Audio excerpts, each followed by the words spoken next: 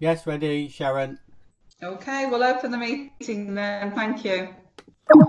Okay, welcome everybody to our May public board meeting. We are holding the meeting in public and it will be streamed via YouTube, so it will be accessible to the public. So welcome to any members of the public or governors who are joining us this morning. So if we start please with item 1, apologies for absence. I don't think we have any, Jenny, do we? Item 2, declarations of interest. You all have the paper in front of you.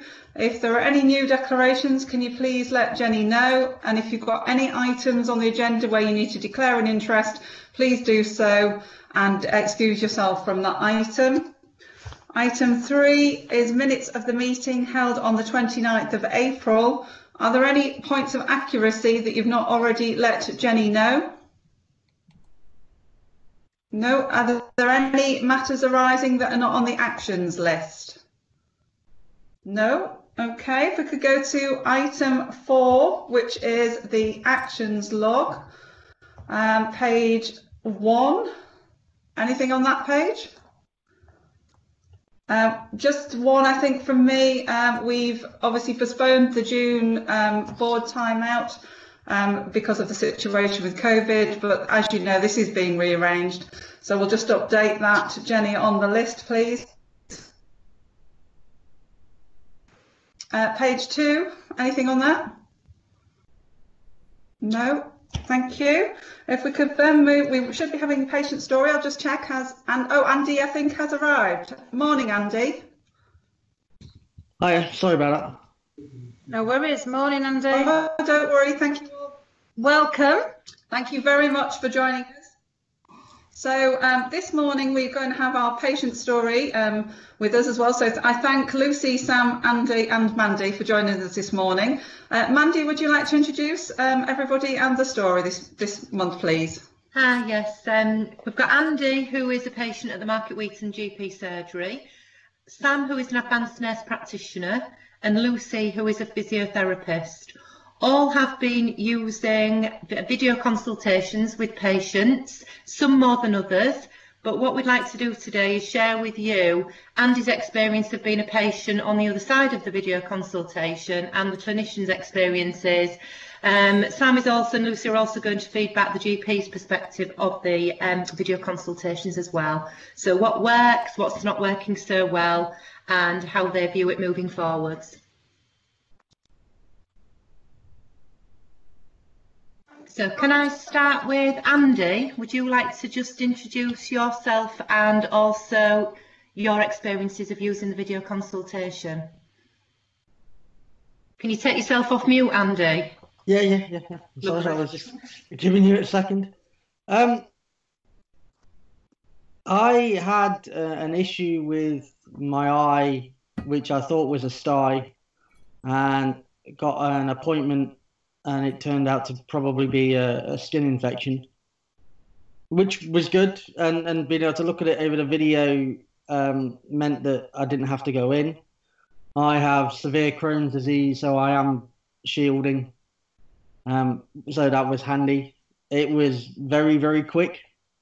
Like they said they'd ring up in about an hour, and about 5 minutes later, somebody was back to me. And that was good. It stopped me having to go anywhere. The app itself, the link itself was interesting. It took a little bit to work it out, and I think that at one point there was a text box that I had to click that allowed my phone, the app, access to my phone camera and mic, which we're all probably familiar with. But if I remember rightly, it was almost the same color as the background. So actually working out you had to press somewhere was difficult. So I'd get somebody to go through it a few times, and as if they really struggle to see something.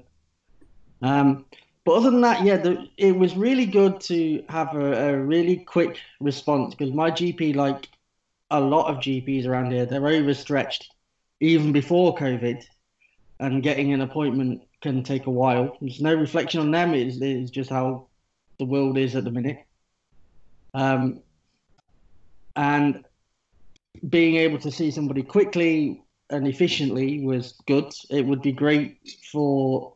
I'm lucky. I'm registered disabled, so I don't have to go to work and things like that. But for somebody that had to work, you know, your appointment takes 5 minutes. You could do it conceivably at work if you can find somewhere private, without having to take a whole day off waiting for a call back. So that was good. And generally, yeah, it was all right. I mean, I live with my 70-plus-year-old mother, who would possibly have had a little bit more difficulty getting it to open and work. But she would probably have worked it out. She can just about work FaceTime now, so that's okay. She's all right. She's laughing at me. So yeah, a handy tool to have to get looked at quickly. I think we had a chat the other day, and there was one concern that I had for the future, but I can bring that up later if you'd rather. But it was to do with over-reliance on it. So I'll leave it there. If you want to ask about that, I'll tell you in a bit.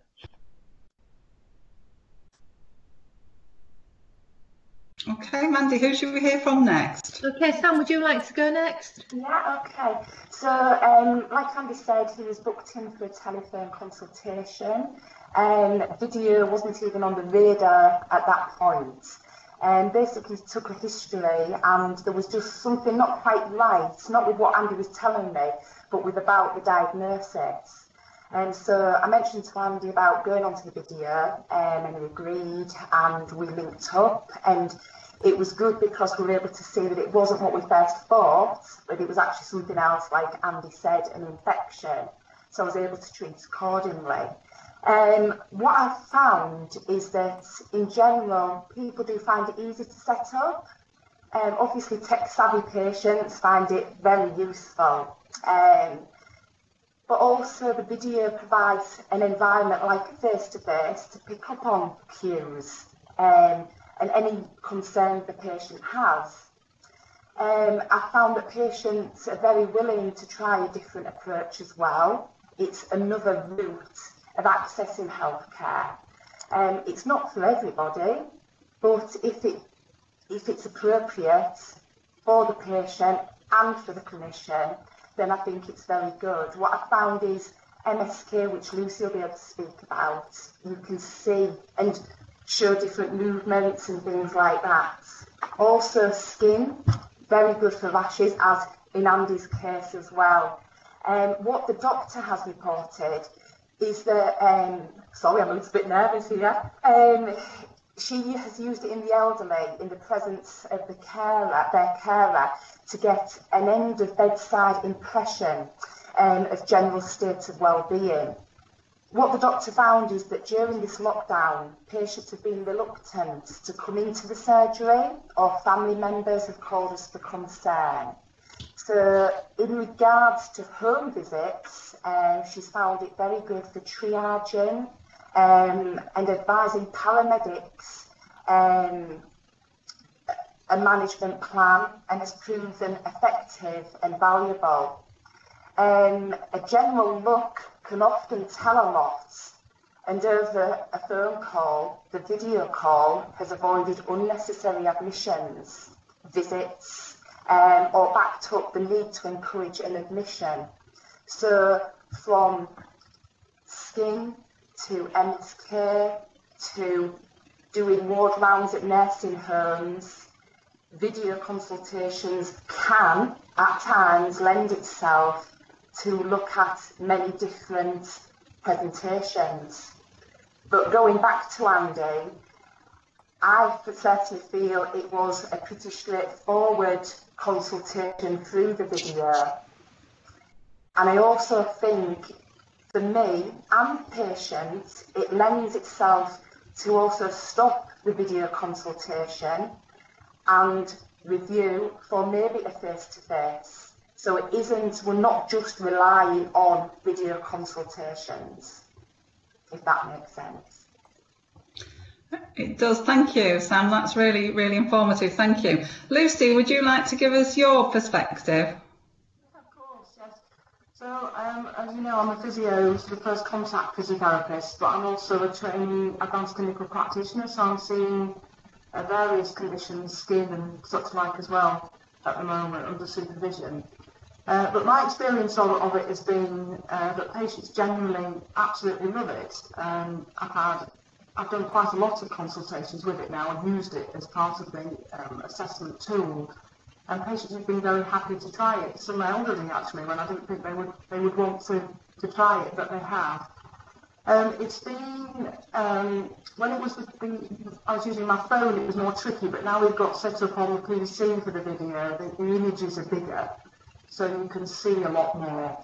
And I think the patients, if it's the first time that they've used anything, it is a bit nerve-wracking. So I use the phone first and sort of try and talk them through what they're doing. So you can talk to them on the phone, on the landline, if they've got one, and while they're using their phone as well. So you can have a sort of three-way communication going on as well.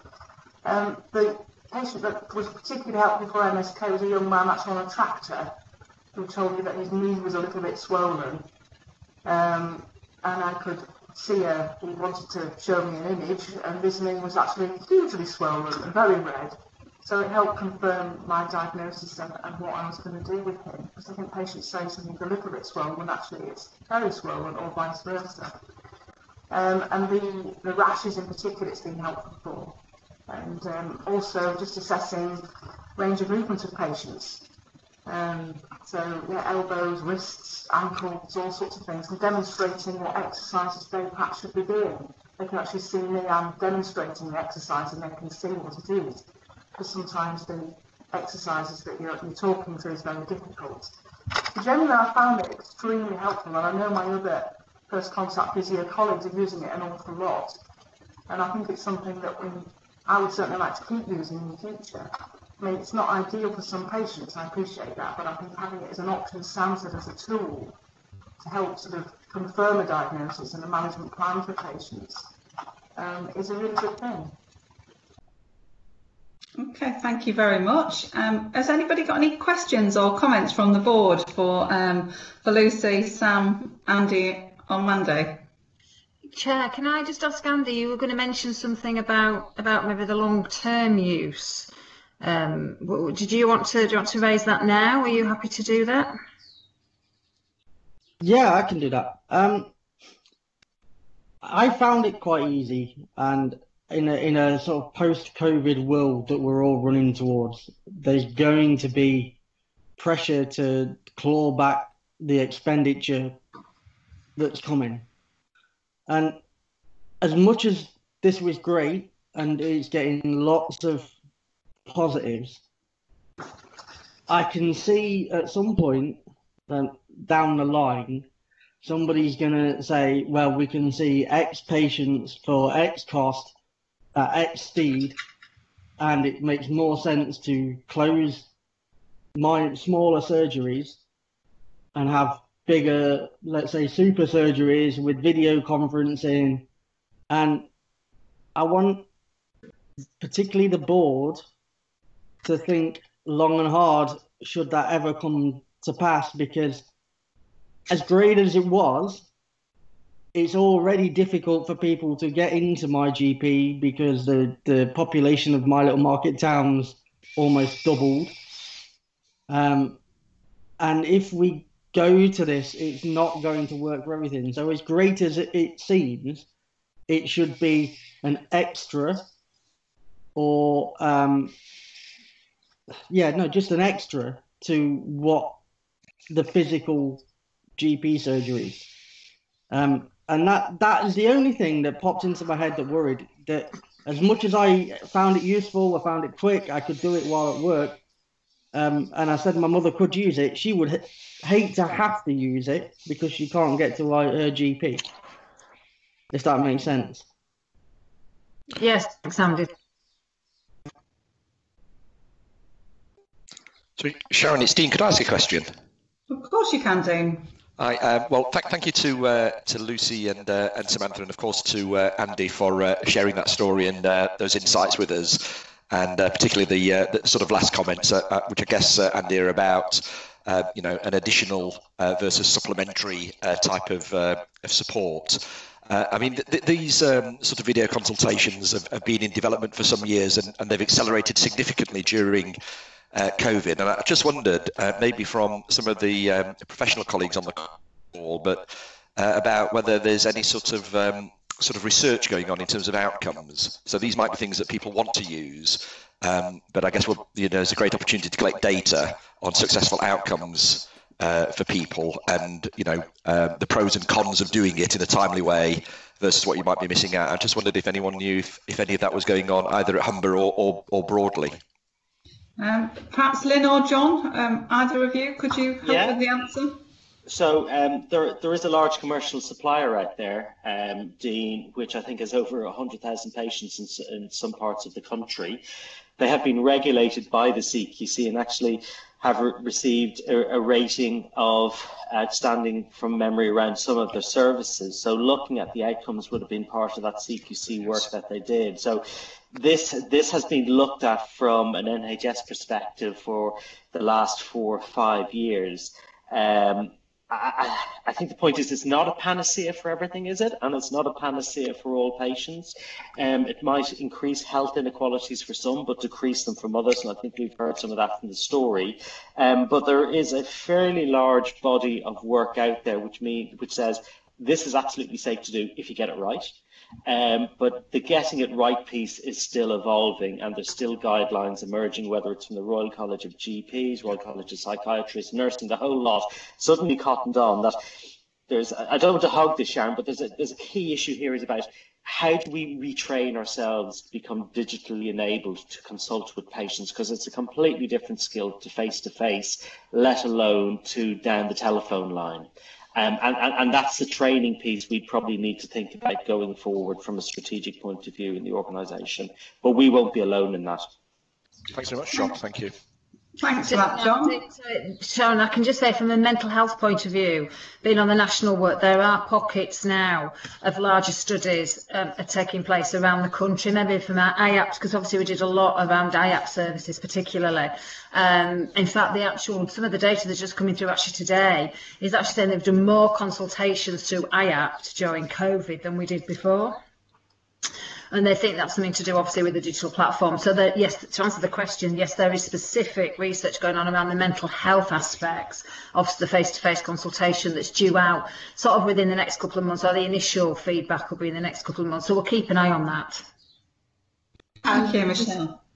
Sharon, just to add to that as well, I mean, some of these changes, I mean, not the use of digital in primary care, because John says, actually, that has been in place for quite some time, so there is a body of evidence around that. But I think what's really important for us, there are some changes that we have made in the way that we deliver some of our services through our COVID experience. But I think what's really important as we plan now is that we do take that absolute opportunity. I think it is connected to Andy's point, to make sure that our service users engaged with that, and our principles of co-production, continue despite the pace in which we've had to make some of those changes. And I think patient experience and patient involvement, are really critical. And it's great that we've got with Mandy's work that platform to work from. But in order to, connect that well to the service changes and plans that we've now started to consolidate in the next phase of COVID is really important. Can we just talk about Andy's question about what it means for his own particular surgery? Now, and Andy, in Market Wheaton, you've got literally a state-of-the-art surgery, which is fantastic. And in many ways, the digital move will allow Market Wheaton to actually have increased capacity going forward, which I think will ultimately protect it. Because currently we think about GP surgeries as being 8 to 6 o'clock Monday to Friday, but the reality is with a digital platform, we could actually start thinking about real 7-day-a-week services. And then when you've got a bespoke building like Market Wheaton, actually you can use that capacity more and more going forward. So I think there's real benefits for some surgeries which are currently struggling with the size of their building or the state of the buildings. And actually the digital approach might relieve some of that pressure and actually enhance their processes going forward. So I can reassure you with regard to Market Wheaton that I think you're sitting pretty because of the state of the building and the technology you've got out there. Actually, go ahead, Andy. Market Wheaton does have a fantastically built new surgery. Okay, won't take that away from it. But when it was built and designed, as I understand, being a resident when they were touting it, it's got all kinds of facilities it was designed to have inside it that funding just never appeared for. So actually about half of the building's got empty rooms that aren't being used. As I understand, and I could be wrong, but it's just from a resident's perspective, it was supposed to have a minor surgery place, a chiropodist, and various other things in a physiotherapist, and a lot of, I believe, as you go in the door to the right, all down there is like not in use. So yes, we can have a new building and we can do this. And it's great to say, like you said, it's a fantastic building. The car park doesn't get used for some reason. But when you talk about that, it has, from a resident's point of view, seemed to fall short of what it was supposed to have in it when it happened. Now, we believe, from people that live on my street and people that I talk to in here, and we're more than possible to be wrong, and it's all grapevine information, that's due to the fact that these things were supposed to happen and then there wasn't funding for it. So even though the room was built, there was never put in. And that makes some of what you say seem a bit contradictory. Yeah, the building's great, it's fantastic, but if we're not even using half of it for what we're supposed to be in there, you know, sorry, I've gone off track. I don't know if No, I think you're right. So, you know, it is a fabulous building. And it's like anything else. The one advantage is I think it's future-proof to have all the services in it. There is something, though, how do we tackle the health inequalities, not just for Market Wheaton, but other places, and have some of those services which are traditionally delivered in bigger places closer to the communities. And obviously we do provide some of the services such as general practice and mental health, but other services we rely on other providers to provide those services in those buildings as well. So some of it's within our control and some of it is without of our control. But the one advantage is we have that resource there, which I would agree we need to make more use of. Can I make a suggestion? I know that you've got a very active patient group at Market Wheaton because they've been to the board before, and maybe it's a discussion that could be, you know, sort of explored with the patient group in the actual surgery. Because, as I say, I know you've got a very involved and active patient group in Market Wheaton, which is fantastic. But I think it's a good point, Andy, and I thank you for raising it, and I thank you for your other constructive points as well. Just before we finish, has anybody got anything else that they want to ask or comment on? I'd like to just comment on regarding the video consultations. From a clinician's point of view, I think it was John that mentioned about training and ways of looking at how to increase your skills. What I've found is that because it is video and also telephone consultations, we are having to, we are wanting to be more thorough in our history taking because we can't see the patient face to face via telephone. But also when it comes to video as well, we are much more aware that we're not in our usual environment for ourselves and the patient. So sometimes we're finding that it can take just as long doing a telephone and a video compared to a face-to-face. So I'm trying to kind of reassure Andy that we are being even more thorough in our history taking, in our management plan and shared decision making, because we're not actually face-to-face with that patient. Yeah, Dave. Chair, just a question. This is Francis. is it a useful tool, asking Samantha and Lucy to potentially screen? I know there's certain patients that are reluctant sometimes to come in and cause problems at the GP because they know that they're busy, whereas this is obviously an opportunity to do that from home, screen, and then if there is a need to come in, they can then come in. So it gives you a chance to kind of stream what's going on. Absolutely. I mean, I think it's not about being tunnel visioned about these video consultations, that they must be just used for everybody, for every symptom and everything like that. What I found from clinicians is that we like to actually phone the patient first, to have that conversation, to get the history, and then, if it's appropriate, use the video consultations. Because, of course, some people, it isn't for everybody. What the doctor reported was that some people struggle to actually get into surgery due to work, those working away, those wary, especially now, of wary of infection risk, or even children who get anxious coming into the surgery.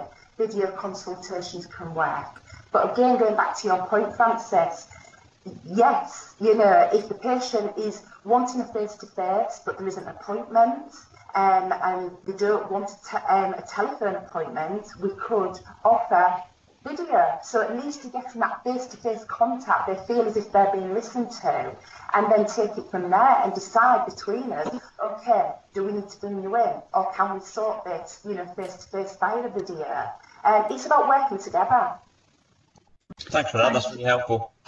Thanks, Sam. That's really good. So, is there any final question or comment before we move on? Can I just make a comment, Sam? Can I just say, sort of sincerely to everybody, really, just a big sort of thank you, because I think, as John alluded to, we've been looking at and discussing video, utilisation of videos, different platforms, phone consultations for a while, in part to help access that I think Samantha's just touched on, but also as a way forward. So, and I think the implementation of how quickly you have done that due to the unprecedented has been remarkable. So thank you. I mean, you said at the beginning you didn't have all the tools necessary to start off with, but you've got those. So just if there's anything else that we can do to support you, I think that would be really helpful. But just absolutely fantastic, well done, because I think the feedback we're getting from patients like Andy and others is that it really is beneficial, and they absolutely really welcome it. So I think going forward, we do have to look at what are the really good bits that we keep, and then picking up on some of Andy's points, what are the other things that we maybe just move forward in a slightly different way, but certainly so well done to do it so quickly and with such good outcomes and such positivity. So thank you. And if there is anything else that you need, training, support or anything, just let us know. Thank you. Connection issue. Well, I know. I mean, his Yorkshire can be terrible, and we talked about that because we're all on the Trust Wi-Fi at the moment, so we're just a bit worried about our capacity as well. So I think we are trying to work through that. I mean, Pete, we are trying to work through some of the broadband IT issues. Not putting you on the spot, are we? But we are sort of having a yes, you are. But we are, yeah. I think you might be putting me on the spot a little bit about connectivity in a rural area, Michelle, but we are deploying the network to improve our connectivity speed wherever we can. And some of the areas that we're riding are better than others, but we are sort of speaking to the providers and constantly. I mean, I know that Lee's on the call. I mean, they do some fantastic. IT have been fantastic through all this, and I know they're constantly looking and reviewing who's got the best coverage and what have you. So, yeah, it is difficult. I mean, HQ itself's difficult. Can I just one final appeal, Sharon? Yes, it's just that I think it's great that we've been able to do this, and we've shown how complex it is to have everyone in the room, but you can do it. If I could just appeal to fellow board members and people watching in to download the NHS app onto your phone, log in and try and use it, because actually, if you think about digital consultations and you think about the NHS app, they're all linked in together in terms of improving the quality of the data, which is our data that we own. So I'd be interested to, as we develop these conversations going forward at board level, if people would just download the app, because then they just might be able to see some potential opportunities around this work going forward. Thank you, John. Can I thank you, Andy, Sam and Lucy and Mandy as well. Thank you very much for joining us. Andy, it's great to hear your experience direct from you, and I think you made some really good points, and hopefully we'll take some of those forward. But can I echo what Michelle said? Thank you to you all, particularly Sam and Lucy and all your colleagues for all that you're doing at the moment. It really is appreciated. And Andy and all of you, thank you very much for spending the time with us this morning. It really does make a difference to us to hear it from you direct rather than just a piece of paper. It brings it alive and enables us to have these discussions and hopefully make improvements for the future. So thank you all very, very much for joining us. Thank you. Great stuff. Great stuff. Thank you. Thank you. Bye. Goodbye. Okay, well, that was fantastic.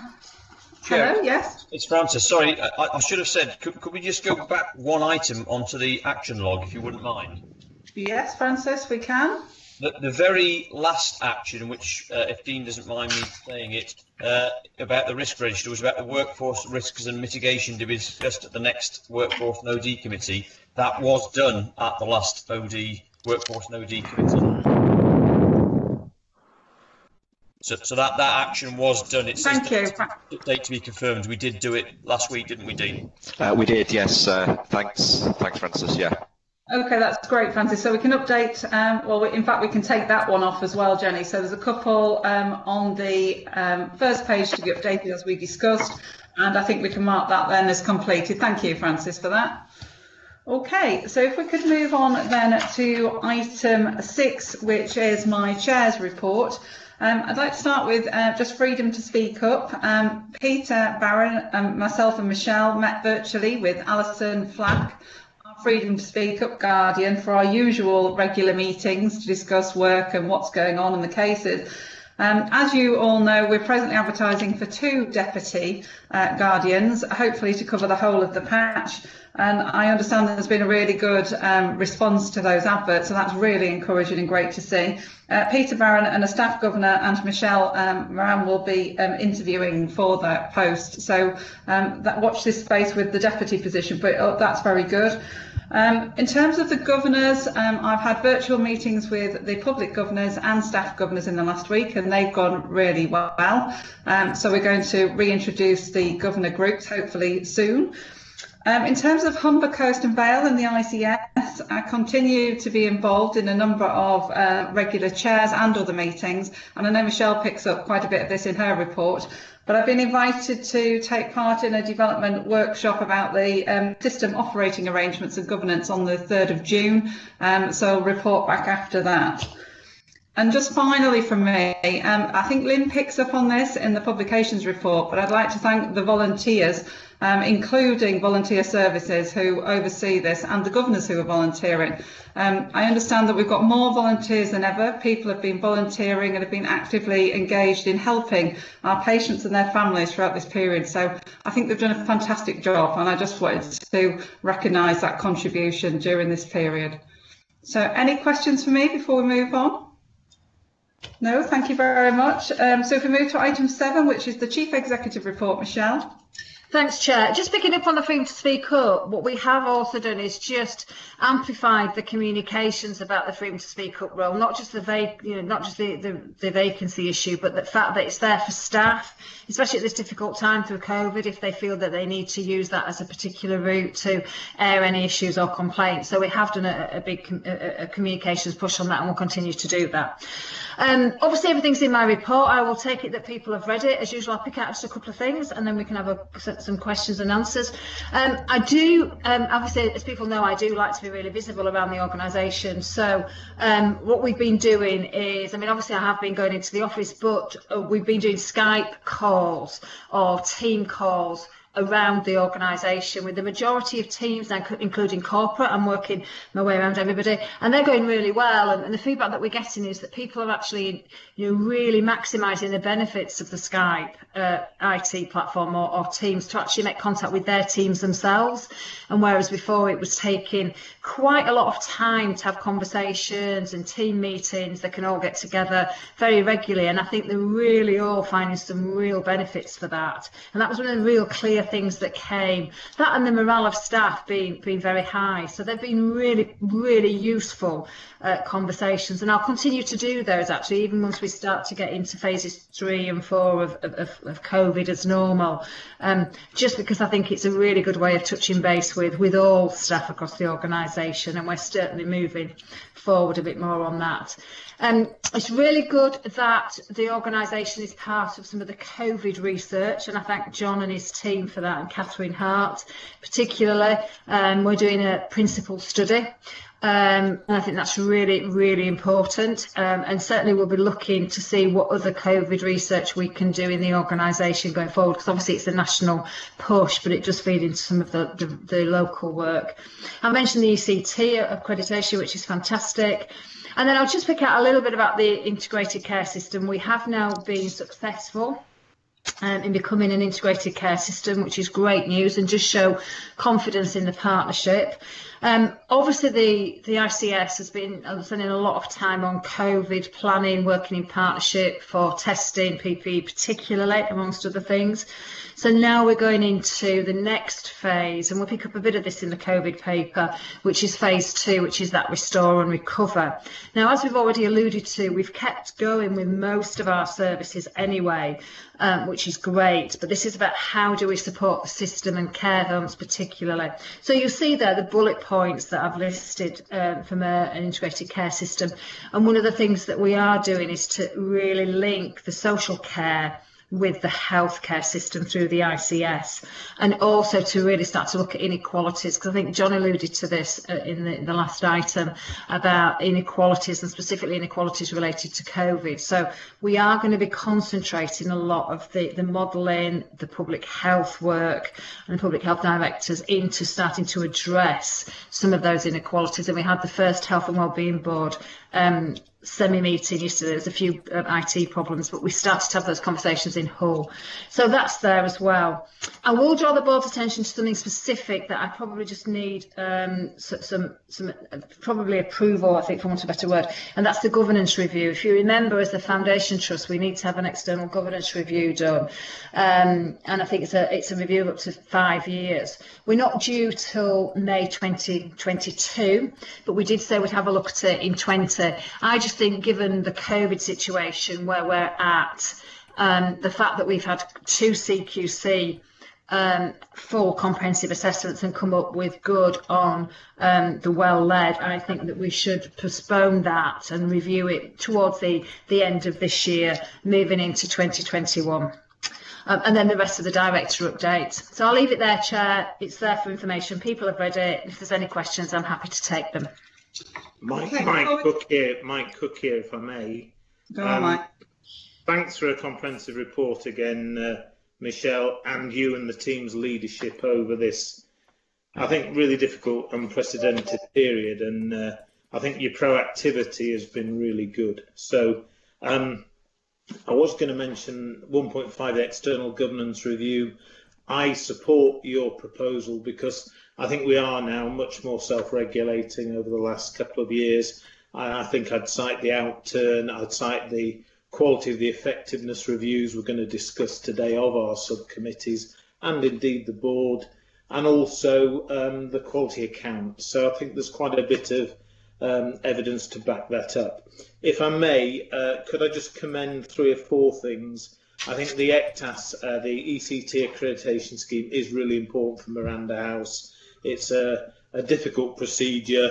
It needs to be done right, and it's great that we've got that gold standard now. The Back to Basics campaign is incredible. It's very, very simply designed and very clear. Well done. Welcome the changes to the integrated performance report. It's a continuous improvement thing, but that will improve it, so thank you. And I thought the comms around the International Nurses Day and the message wall, particularly now an appreciation wall, was really best practice. I think good. We should also, well done the volunteers, but also health stars have been very active with community, and and staff support under 4. So some good stuff there. I just wanted to acknowledge that. Thank you. Thanks, Mike. And I will completely endorse the issues from communication. I mean, I was going to mention that at the end, actually, Chair. All staff have worked amazingly well, but communications particularly. We said thank you to a lot of people, and I think sometimes we don't always congratulate things like internal comms as much as we need to do, and they have been amazing getting things out and quickly. I mean, everybody has been IT. I've mentioned that. I've mentioned estates. I've mentioned the clinical staff, but specifically, and obviously our volunteers we mentioned last time. But yes, thanks, Mike, for that. Chair, could I say a few things? Yes. Again, I'll endorse a lot of what Mike said. I think there's some really good examples of the virtual working that Michelle's talked about, and we heard on the patient story, and we need to link that. There's a discussion in here about the offices going forward. And I think we need to link all of that up strategically in terms of the way we do things and the way that we make use of offices and how that is developed. And I know I've had the odd chat with John, for example, about how some of the clinicians are working differently. All of that, I know you're all on it. How we bring all of that together is great. And you can see even the chaplain is doing virtual services. Yeah. So it's just how we take that forward as an overview. Like Mike, I think the ECT work is excellent, really well done. I think doing the social prescribing team and community hubs so quickly and redesigning them and doing that whole system is really well done. We know we've got problems with recruitment, and to do all that work with the secure community forensic team is good as well, to get the team in place in there.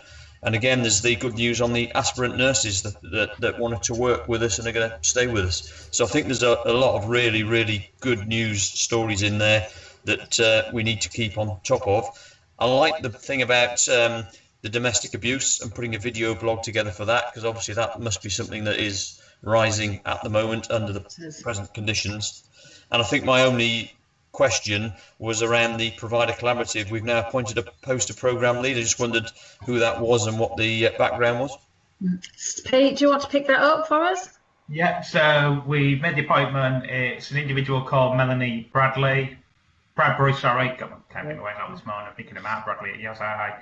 She currently works as a commissioning manager at Hull CCG. She's got a lot of experience in mental health, particularly secure mental health, which worked at North Yorkshire and York. She's joining us on the 11th of June, so we managed to negotiate starting her early. And I think, well, I just can't wait for her to start, Francis, so we can start to actually, get this business case pulled together and put the capacity in that we need. Excellent, thanks. That'll be a really good appointment. She's been in the system and commission system for a long time and has worked across the patch. We did have applicants. So it was a proper interview process. Vis-a-vis, we had some strong candidates, so that's good. The current programme is suspended from NHS England, but we're pushing the centre to recommence that, and there is a lot of favour to do that, so we'll keep you posted. Obviously we were going to go shadow form from October. We'll still probably do that in some guise, but at the moment the data coming through for the due diligence has been a little bit we are pushing them at the moment. I had a conversation with Matthew Groom, the regional director, yesterday, just to start to say that we need to start to get some of that information. So we're on that now, Francis, and I think as we start to turn into phase 2, which is normal business in a COVID world, I think we'll see that moving a bit more. Great. Okay, thank you. Anything else? Yeah, Sharon, it's Peter. Can I just ask one quick question on the Clinical Excellence Awards? It's something I've been involved in the past, and we've always tried to give the awards based upon like a meritocracy system. So, if a clinician, a doctor went the extra mile, then they got the award. And I just was a bit confused what it meant by that they were going to be shared equally. Is everybody going to get like a part of an award? I mean, what does that mean? And how does that sort of inspire clinicians to sort of go the extra mile if everybody's sort of going to get an award? Michelle, would you like me to? Yeah, happy to answer that. I do, but I have said that we need a formal paper to the board as well, Peter, just to sign it off. We did have a conversation at the executive management team and make a decision on Monday, but I have suggested that we put a formal paper to the board. But John, do you want to give an update as to where we're at? Well, yeah, I think, Peter, that this isn't our decision. This is a decision which has come down from the BMA and the NHS employers. So while I would agree with you, and actually while our consultant body would have agreed with you about a meritocracy process, this is something which, because of the COVID situation, has come down from the centre. So there are pros and cons of this approach. We'll all have our views, but ultimately that's what has been decided centrally and mandated to us. But we will bring something, through the committees just to outline what that means in practice. Okay, so just in terms of timescale on that, John, I won't keep you to it, but what indicative timescale we're looking for it to get to the board? I just need to check when the next Workforce and OD committee is, just to get the timelines. But there's still some formal guidance we're still waiting for it to come down from the centre. One or two conversations we need to have with the LNC to agree with it, and then we'll take it for board for approval in the normal way. Okay, we'll pick it up as an action then, Jenny. Thank you for that suggestion. Is there anything else on that? Sharon, could I just put a bit of context to the safeguarding section? You can, Hilary. A lot of information in there, just giving the board some assurances around everything that we're doing. In a national picture, domestic abuse online searches have increased by 350%. Support line access has increased by 54%. Substantial rise in self-referrals to Childline, and an increase of 50% in multi-agency domestic abuse referrals. Now, we're not seeing that in this area, which is concerning in itself. Hopefully that's because it's not at that level, but then there's lots of hidden, and obviously we're not actually physically seeing some of our patients as well. So all of what we're doing with the safeguarding team is absolutely trying to keep everybody's awareness to this, keeping them very focused on it, and trying to make sure that nobody loses sight around the safeguarding agenda.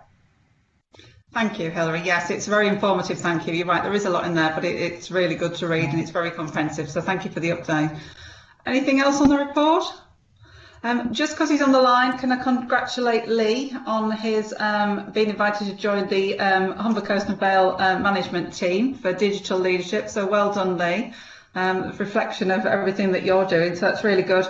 And just before we close on this, can I just check that all board members are in agreement with Michelle's suggestion about the independence governance review being delayed? Is everybody happy with that? Yeah. Yep.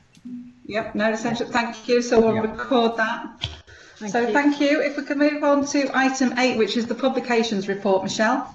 Thanks, Chair. Again, people have had sight of this. Again, a lot of the publications have been slightly reduced because of COVID. We do get a lot of communications actually through the COVID central channel, and we are documenting those, and we're going to have a potential audit trail for those. So we will see where they've come in, where we've sent them to, and what action's been done with them. But these are others that do link into the pandemic, but are slightly different. So it's just there for information, Chair, and we've got the director comments underneath. But I'll open it out to questions. Thank you very much, Michelle. Questions for Michelle? No. Okay, thank you. Can we move on to item 9, which is the performance report, Pete? Thank you, Chair. So this is the first report for the new financial year. So obviously A+ performance. You'll notice that commentary is not included for the indicators, but for those that are outside normal variation, we've included commentary on the front sheet. I think if we take the report as read and just move straight into questions from members. Thank you, Pete. Questions on the performance report? Just before we go into questions, Sharon, could I just comment on the safer staffing dashboard? There is an error around the sickness on there for some of the teams. They're showing as 0%. Pick that up. Obviously, when the report was run, that was what was showing. I think it's because it's been run a bit earlier with the board meeting earlier. We have actually got the updated figures now for the sickness, and I'm afraid that none of them are 0%. I got this came through yesterday. So this was the latest figures. Every one of them is a little bit more than last month, with the exception of Inspire, which has come down. I can send those figures out after the board so that everybody can see those, and we've certainly updated the report now, so it will go in the public domain with the updated figures in. Thank you, Hilary. So we'll do that, Jenny. If we could just circulate them after the board to the board members and update the public papers, that'd be helpful. Thank you for that, Hilary. Can anybody hear me? Yes, we can, Mike. Sorry, I've just had a problem. I've been trying to get in for ages and thought you were ignoring me. There's something going on with the sound. Could I go back, please, to the Chief Exec's report? A couple of questions. I've got clinical excellence in my diary covering for you, Sharon, next Tuesday. Is that off now? John? Yes, Mike, apologies. That's no problem, not a problem. And the other one is terminology in chief executive report. You've got electro... We're losing you again, Mike. Mike, we can't hear you. We can't hear you. Sorry, Mike, we can't hear you. Mike, do you want to put a message in the message box? Yes, just put a message in the message box and we'll come back to it, Mike. If you put a question in the message box, Mike, we can answer it that way. Okay. In the meantime, can we just move back to the performance report then? Any questions on the performance report? Sharon, if you want to stay on the dashboard, since Hilary just mentioned it, it's jogged my memory that I had a couple of questions on it. I mean, well done in getting all this together. I think one or two things which stand out for me is the occupation rate for Inspire at 159%. I think that might need an explanation. And also the clinical hours per patient per day at Pine View and at Ouswards, which seem low, you know, for the medium and for the low secure units there. So perhaps you could either get back to me later, or if you can explain those now. I can certainly explain Inspire. That is because they did the bed occupancy still on 4 beds when actually it had gone up to 9 beds, and that has actually been corrected as well in the updated report. Right. Thank you. Yeah. And on Pine View has been no more than 50% occupied since it opened. So obviously that impacts on the staffing requirements. That's actually something that Pete, Beckwith and I have picked up, Peter, that we do need to reflect in this dashboard. Right. But that's clinical hours per patient per day, so the occupancy shouldn't affect that, should it? It could impact, couldn't it, if you've got full rota and low occupancy? Wouldn't that increase it? It would increase it, not decrease it. Yeah. So can we have a look at that? We need to look at that one. Yeah. It's a good question, Peter. We'll take that as something to be circulated around the board as an answer after the board meeting. But thank you. Anything else? Mike Cook here. Yeah, I had 2 broader points. It's really under that sort of recovery and restore language that's being used now as we're beginning to get through the first phase of COVID-19. The first one is around waiting times. And I just would welcome some comment on things like IAP, where we're using technology more. You know, what is happening? Are we likely to see some productivity gain or a restart of those to get on top of the CAMs and the quite large waiting lists? The second bit's about recruitment pipeline, just noting the vacancy numbers now, which are going up a little. And I'm sure Dean and Steve will cover it under the HROD section. But they're the 2 areas, waiting times and recruitment pipeline, I suppose. They seem to be the key areas we need to be thinking about. Thank you, Mike. I was going to ask about waiting times as well. Lynn, could you start us off, please? Yeah, certainly. So good questions. Obviously, this reflects activity in terms of waiting times in April, where we did deliberately stand down some of our non-urgent activity. That actually overall we did very little of that, but there is some contribution therefore in terms of waiting times in relation to that. The question about IAPT, and it's obviously come up in the earlier conversation around digital use in primary care. We had planned anyway to expand the rollout of digital platforms in IAPT at this time of year. So we've introduced a new platform for us, which is called Silk Cloud. Some people might have heard of it. So we've actually increased access to that. So therefore our expectation is the take-up of that should really support the continuing work we're doing around access waiting times to IAPTs. They were impacted this month. Actually, we didn't stand down any of the IAPTs activity, understanding that COVID in its own right will have an impact on mental health and well-being, but we did see our DNA rates rise. So that's something that we're examining now. There already is some improvement in that, so that's good. In terms of CAMHS waiting times as well, as we know, the biggest contributor to that is our autism diagnostic waiting time. There already are some digital platforms to support diagnosis, and we've expanded the use of those already, and also learning from those platforms what we can actually deliver ourselves more digitally. So we've already got improvement programs in place to change elements of those pathways.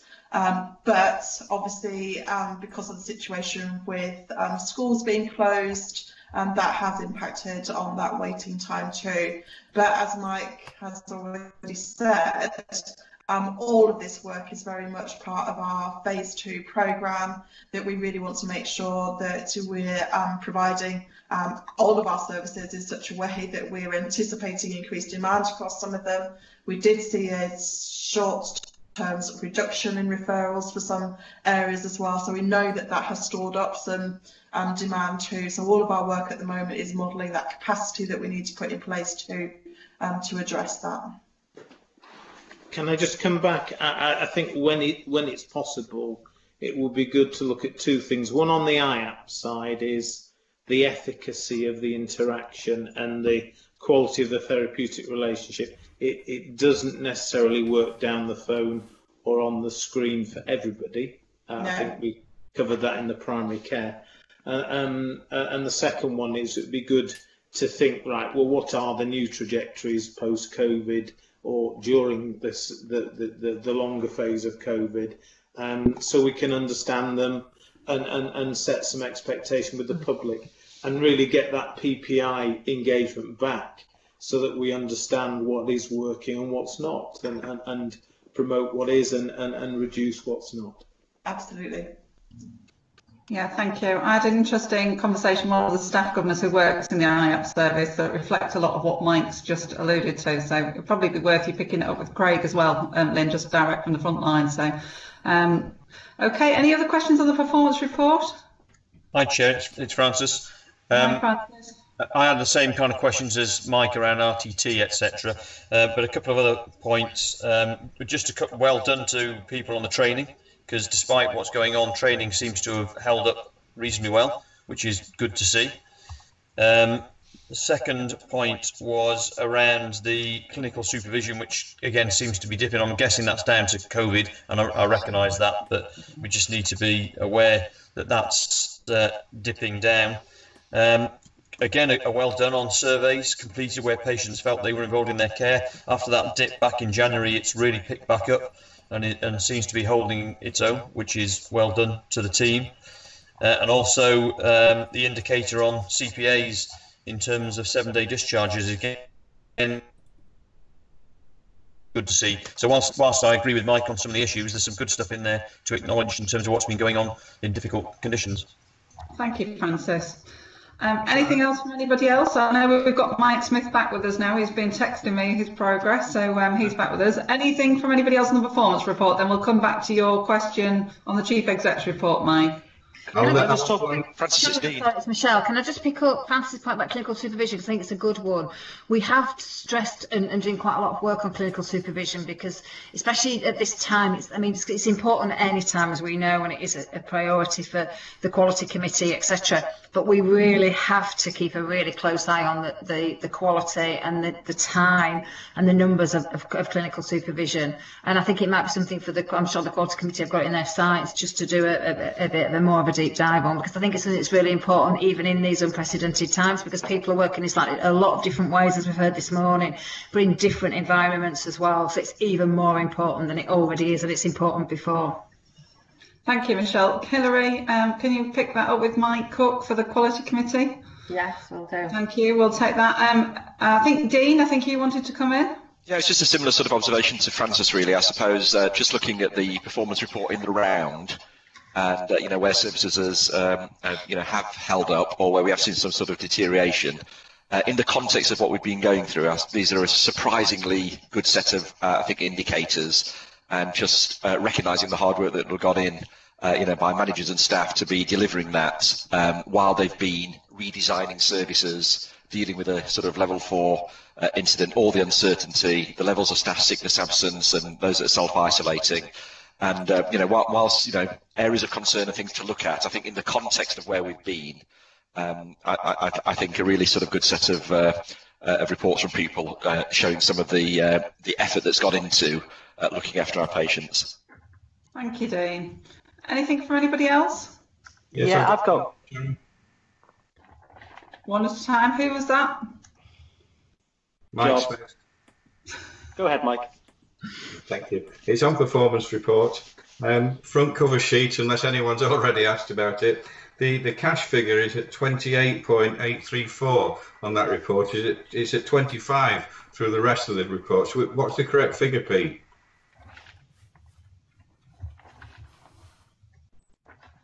Pete Beckwith? Sorry, I'm sorry.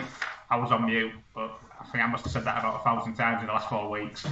It's 25.8, Mike. I think it's a typo on the front. Good spot. Apologies, I missed it. Yeah, okay, no problem. Thank you. But just on the cash, I think we do need to be reticent, and I know we put it in the commentary, that the architecture in the NHS gave us an additional month's block. So within that is 9.8, which is our block income for May. So at some point, the board needs to be expecting that our cash figure will reduce back to its underlying position, which still was 16, which is not unhealthy from where we were 18 months, 24 months ago. That's fine. It's just a shame that we don't get any interest on it. Anything else, Mike Smith? No, thank you. I'll go back to Chief Exec in a minute. Yeah, we'll get to the end of the performance report first. Sure. Anybody got anything else on the performance report? John, do you wanted to come in? Yeah, thank you. It was about the cash again. Pete, in terms of the turbulence around the cash position, how long do you think this kind of position with the block is going to sort of take its way to level itself out to get back to baseline? It's a really good question, John. If I'm brutally honest, I don't have the answer because it's not come out in the guidance, but I would expect it would be a slow reduction. I can't see with the NHS and the need for cash and their cash to flow that they'll just suddenly say we're not going to fund the block contracts in March or 1 month this year. I would expect there'll be a tapered recovery of the cash that's injected into the system. Okay, thank you. But that's just my estimate of what might happen. Okay, thank you, John. Thanks, Pete. Anything else on the performance report? No? Okay, thank you very much for that, because some good questions, good debate. Michelle, is it all right if we just move back to your Chief Exec report? Mike Smith, you've got a question? Yeah, it was just on the terminology that Michelle had referred to elective conductive therapy. Is that new terminology for electroconvulsive, or is it a typo? So I'm just going backwards. It's probably more than a typo, especially if it says that. Yeah, I googled it and nothing came up. It's only a minor thing, but I just wondered for my own education if the terminology had changed. That's fine. Thank you. No, it's not. It is electroconductive therapy, ECT. Yeah, thank you. Okay, thank you, everybody. If we could move on, please, to item 10, which is the finance report. Pete? Yeah, thank you, Chair. So this is the report as at the end of April, so first month of the new financial year. I guess the key points I'll put out from the report and then I'll move to questions are: we recorded a break-even position for month 1, which is what was the ask of the trust, given that we haven't got a approved financial plan, given the suspension of operational planning. I guess key points within that position is we included a month 1 COVID claim for our revenue expenditure of 539,000. So that would have to go through the route. We've talked about cash, so I won't draw that one out. The majority of the income in the position was based on the current arrangements with Block. We have been advised that that arrangement will continue till October, but we're still seeking clarity on whether there'll be any form of true-up or reconciliation, or it will just then move to business as usual from October. And you'll note from the report we put a provision into the position to reach break-even, and part of that was linked to the uncertainty on the arrangements of Block and the risk of our COVID claim not being fully reimbursed. And I'll stop there, and I'm happy to move to questions. Okay, thank you very much, Pete. Questions for Pete on the finance report? No. Chair, I'll ask one, Chair, if that's all right. Just on the income side, Pete, you've got like 1.2, nearly 1.3 million of benefit in the month. Based on this block arrangement, is that something, I know you've made provisions against it, etc., like you've just explained, but is that something which you'd expect of that sort of level every month now till maybe October at least? That sort of benefit to income? Potentially, Peter, we're just unpicking the block at the moment. So some of the income in month also had some catching up with invoicing, which is now ceased. And also, don't forget, 600 of that, nearest damn it, was the COVID claim, which wasn't budgeted. Yeah.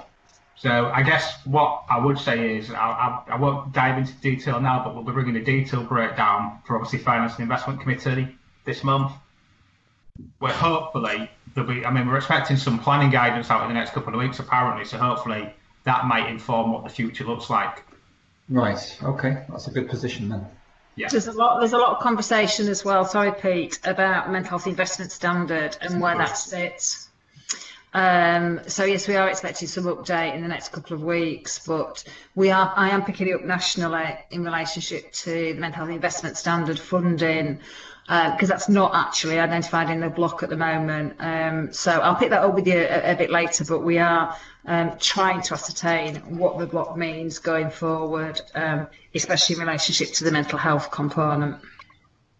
Thank you. I was going to ask that question, Michelle, so you've answered my question on that one. That's fine. Has anybody else got any questions on the finance report? No. No, I've just got one, Pete. It's just on expenditure. Obviously, we're over budget by 200,000. Is that COVID or is that what is that? Predominantly COVID, Sharon. It's the COVID expenditure that obviously we haven't put a budget in at the end of April. Okay, thank you. Anything else before we move on? No, thank you. If we can move on to item 11, which is the mental health legislation assurance report. Mike Smith.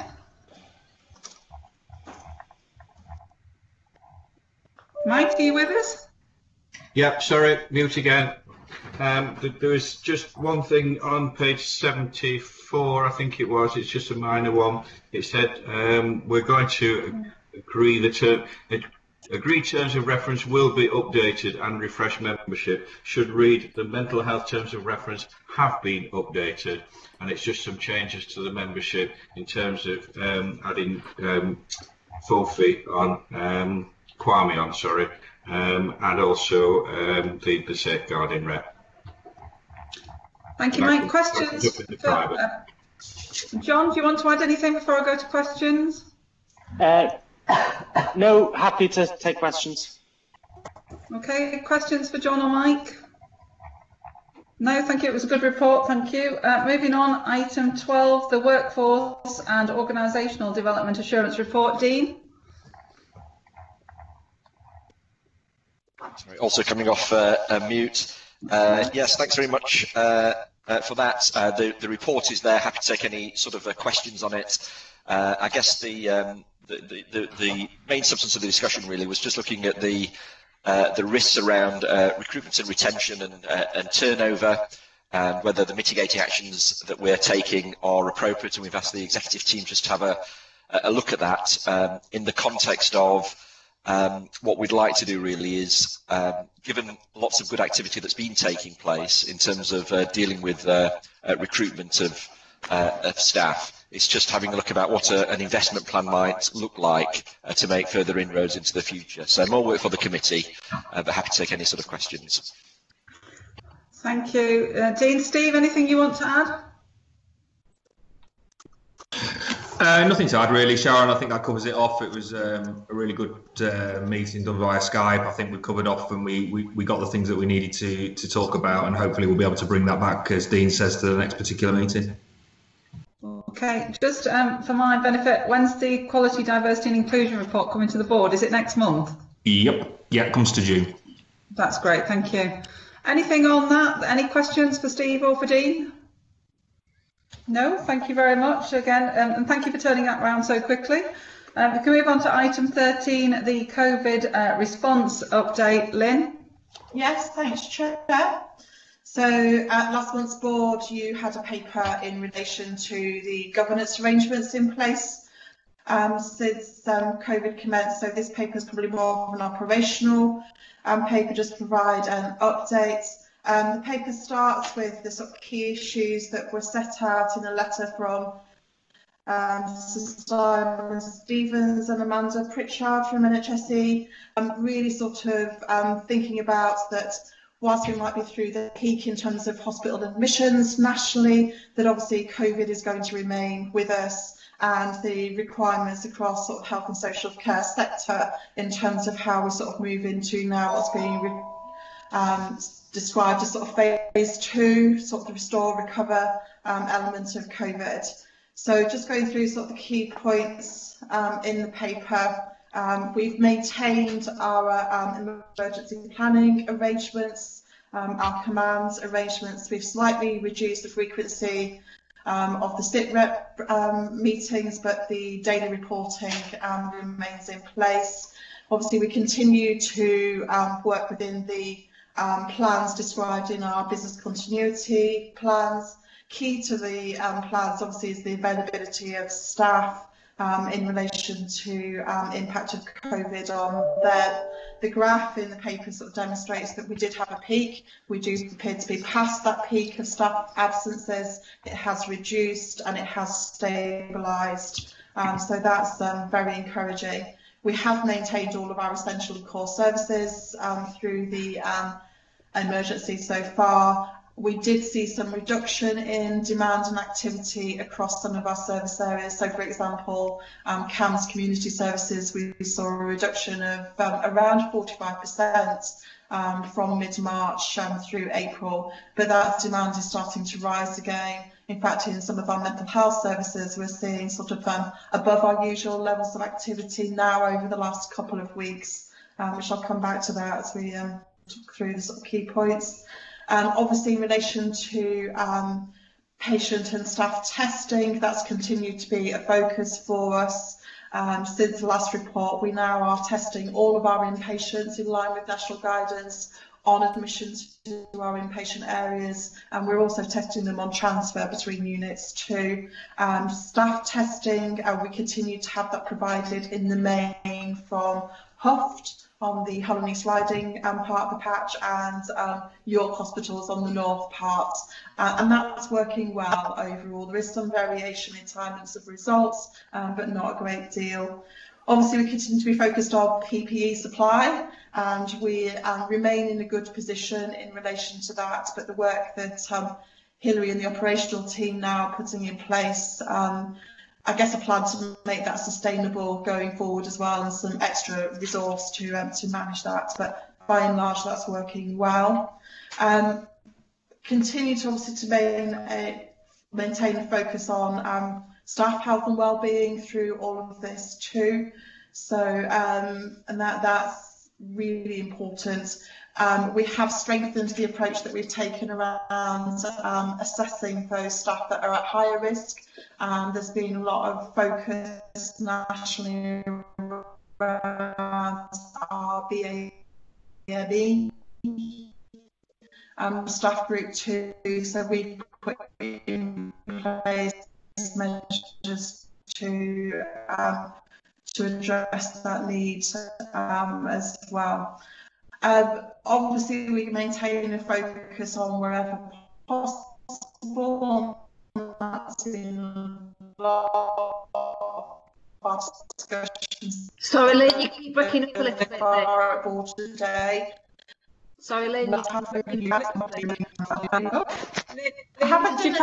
bit. Could you perhaps turn your video off? We're just losing you a bit. Hello? Is that any better? Yes, better. Thank you. Sorry, I'm at Trust HQ. So just talking about staff health and wellbeing, hopefully you heard about that, the work that we're doing around continuing to risk assess staff in the high risk groups, particularly focusing obviously on our phase 2 planning now. What changes have we made that are transformational, and that they will need to remain in place, but particularly around thinking about the focus on we're anticipating obviously a rise in demand for mental health services, already seeing that in some areas. Obviously, nationally has been focused around health support into the care home sector particularly. So there's work taking place with our services in Scarborough, Ryedale and Whitby to look at what more, and we've already made some changes to our services there. But obviously our mental health services also have a part to play in that. So that planning is well underway at the moment. And I guess just for me, just acknowledgement again, as we've said already, just how fantastic our staff have been, that they really have stepped up and supported the changes that we needed to make and done that at pace. And again, the collaboration between clinical and corporate teams, we wouldn't have been able to be in the position that we are without that working well. So happy to take any questions, Chair. Thank you very much, Lynn. Questions for Lynn on the paper?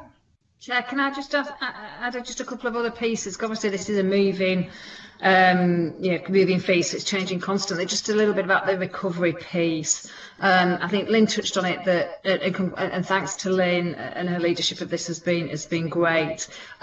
But we are also doing a lot of work with care homes. I think we've touched on that, but there is a real push on care home plans, local resilience forum plans, etc. for both North Yorkshire and York and the Humber end. And I think we're trying to work through that at the moment to see what that means in relationship to staffing, infection control support, etc. So that's a real key piece. We touched on earlier, I'll pick up the resilience hubs probably later, but we touched on earlier about working from home. There's a lot of staff working from home still. We've made it really clear that we're going to continue that process for an indefinite period at the moment until we can get into a more safe environment with COVID. So Steve is working on a policy for working from home. But we're also looking at how we utilise Trust HQ, but how we work with meetings and have some real good guidance on meetings, keeping that 2 metres apart. So I think there's a lot of other work going on as well that we've alluded to that we'll obviously keep the board up to date with. But really for us, the key theme is carry on those services, transform the services, but keep doing what we're doing in relationship to working from home. And I know that's difficult for some staff, but we have a duty, as we're aware, to keep our staff safe and our community safe. So we're also looking at resilience hubs. So there's been a lot of talk about how we support the general population, but also the population of key workers, and that's not just health and social care. There's key workers that have been in transport, key workers that have been in supermarkets. So from an integrated care system point of view, we're looking at resilience hubs. Now, whether we end up having 1 or 2, we're in the discussions at the moment about doing that. Now, we know that really good things have gone on at place in relationship to supporting staff. We've done a lot in the organisation, but we need to bring that together to support the communities on a wider basis. So we're looking at resilience hubs. What was interesting, I did an MP forum with Lynn and Kwame on Monday night, and a lot of it was geared around CAMHS and children and young people, and not just the mental health and well-being of children and young people, but how the parents felt about the children going to school. So there is a piece of work that we need to really do about how we support that and the transition back to school. So I'm sorry about that, Chair. I just thought I'd put a little bit more in there to give you that inclusiveness, really. But as I say, there's been a lot of, and I think the word we used earlier on was proactive. We've been very proactive. We've been ahead of what we've been doing, and we'll continue to do that. And a lot of our practices and a lot of the work that we're doing is now being used nationally, which is really great. Thank you. Just before we move to questions, Lynn, it has been picked up before by the non-execs and the governors. Could you just give us a brief outline? It doesn't need to be specific details, but of the sort of numbers that we're currently experiencing in connection with patients and staff. In terms of numbers affected by COVID, Sharon? Yes, sorry. So in our inpatient areas, the highest number of COVID positive patients that we reached at any one time was 19. Right, okay. So, and then we're at, I think it's actually just 4 COVID positive patients today, and it has been decreasing since that peak of 19, which was about 2 weeks ago. And our staff rates, obviously we've got around sort of 4.5% to 5% is where we're sort of stabilised at the moment. Now, not all of those staff will have tested positive, but they might be isolated because there's a family member with symptoms. So, but it's a fairly stable, static position that we've got to with that at the moment. Thank you, Lynn. That's helpful. Right, questions for Sharon. Lynn? Hello. Oh, Yes, sorry, Dean? Sharon. Just in numbers terms, so we have 18 staff off with COVID-related sickness at the minute, and 103 that are self-isolating. Just to put some numbers to what Lynn said from that, just to detail. Thanks, Dave. That's helpful. Any questions on the paper? Hi, Sharon. It's Francis. Just start off by saying thanks very much. A very comprehensive paper and even more comprehensive additions to that from Lynn and from Michelle. A couple of minor ones. In terms of patient and staff testing and taking on board Michelle's comment about being part of the wider community, what's that like for everybody, not just us, but for care homes and everything else in the ICS? Lynn, could you answer that? In terms of care homes and the numbers of COVID positive residents, Francis, is that what the question was? All I'm asking is how easy is it for people, not just from the hospital, but in the community to get tested? To access testing, yes. Yeah. So obviously the facility for testing, obviously beyond the hospital, has now been in place for a few weeks, which is great. So that opportunity, therefore, is provided primarily through the drive-through facilities. So there's one at Humber Bridge, there's one in York at a park and ride at Poppleton as well. And there has been some remote testing facilities available too at various places at various points as well. So now through the local resilience forums, staff testing for the wider health and social care groups is being reported regularly. So it does feel like that has moved on significantly. There has been some capacity issues from time to time, and those are still being looked at across the system, but it is an improving position overall. The focus now is on the next pillar of testing, that test, track and trace. So we haven't got an absolute timeline for when that will come on stream, but we expect that to be in place in the next few weeks. So that will, help and make a difference too. I think, as Lynn says, the access to testing is not necessarily so much of the problem now. It's the capacity to do the actual testing and the results of the test that we're working on at the moment to see how we can maximise lab capacity, because the majority of the labs that we're using across the ICS are maxed. So it's about how we can increase that capacity. Phil Metten now is the Chief Exec lead for Test, Track and Trace. So there's a set up a small working group to say how we can do that as a system with obviously the public health departments, which are obviously responsible for the contract tracing. So that will be developed over the next couple of weeks. What is interesting is I'm sure you're aware that Dido Harding is the national lead for testing alongside Sarah Jane Marsh. And Tom Reardon is the lead, obviously from Leeds, which is great because it's in our area, for the tracing piece. So that will obviously continue to be pushed out. Obviously there are other aspects like blood serology as well, but we still don't know where that is up to. Testing, okay, capacity is still an issue. Thank you both. Two other questions for me. One was on section 8 on the planning, recovery and restore. Really good that you're working with the divisions to capture what's stopped, what's delivered differently, etc. Any big wins come out of that? Anything that we should be aware of? Quite a lot, I think, Francis, and I think we've touched on a bit of that around sort of the primary care piece earlier, that the use of digital, which to be fair was probably in our transformational plans anyway, but the fact that we've actually achieved that at pace, I think the points that were raised earlier about pros and cons of that is starting to come through as well. But in some areas where you might not have expected digital to work so well in terms of video consultations. So, for example, learning disability services, actually, it's some elements of that are working really positively.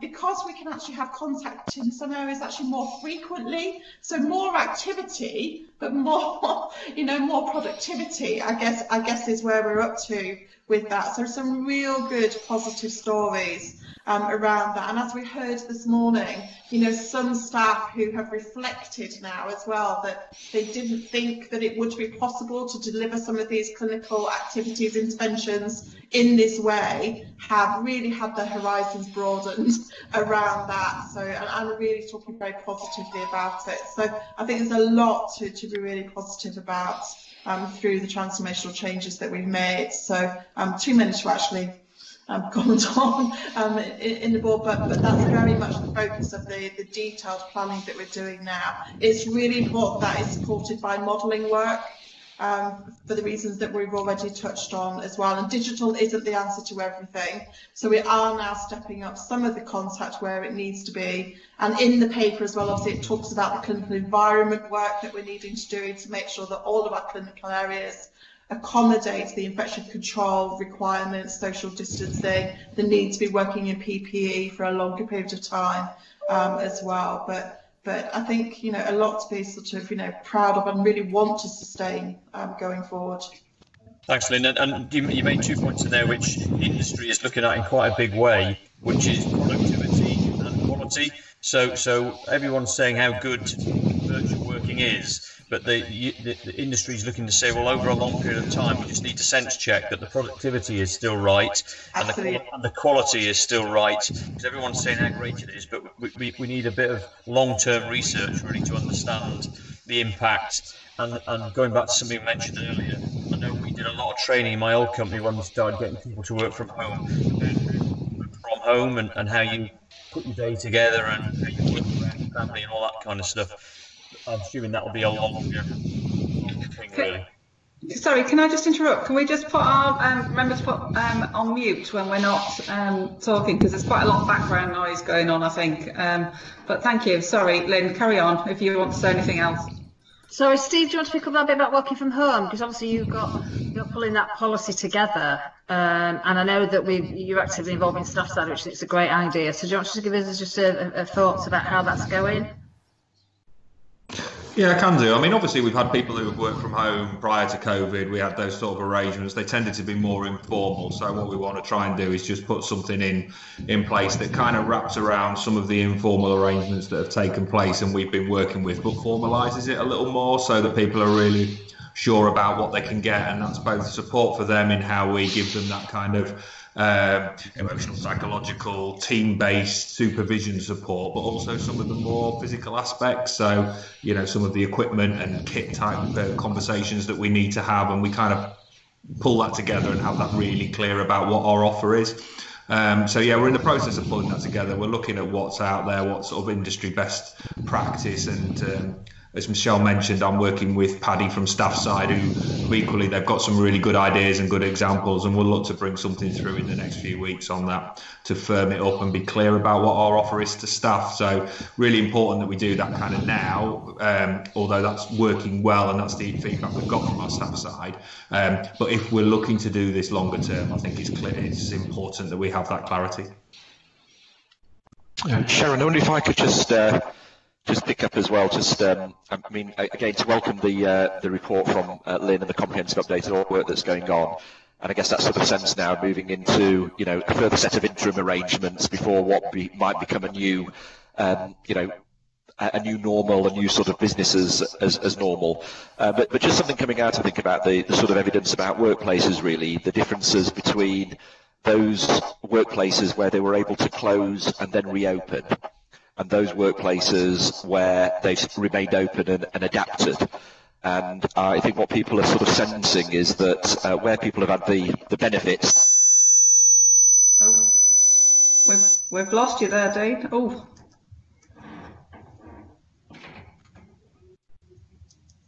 You've gone, Dean.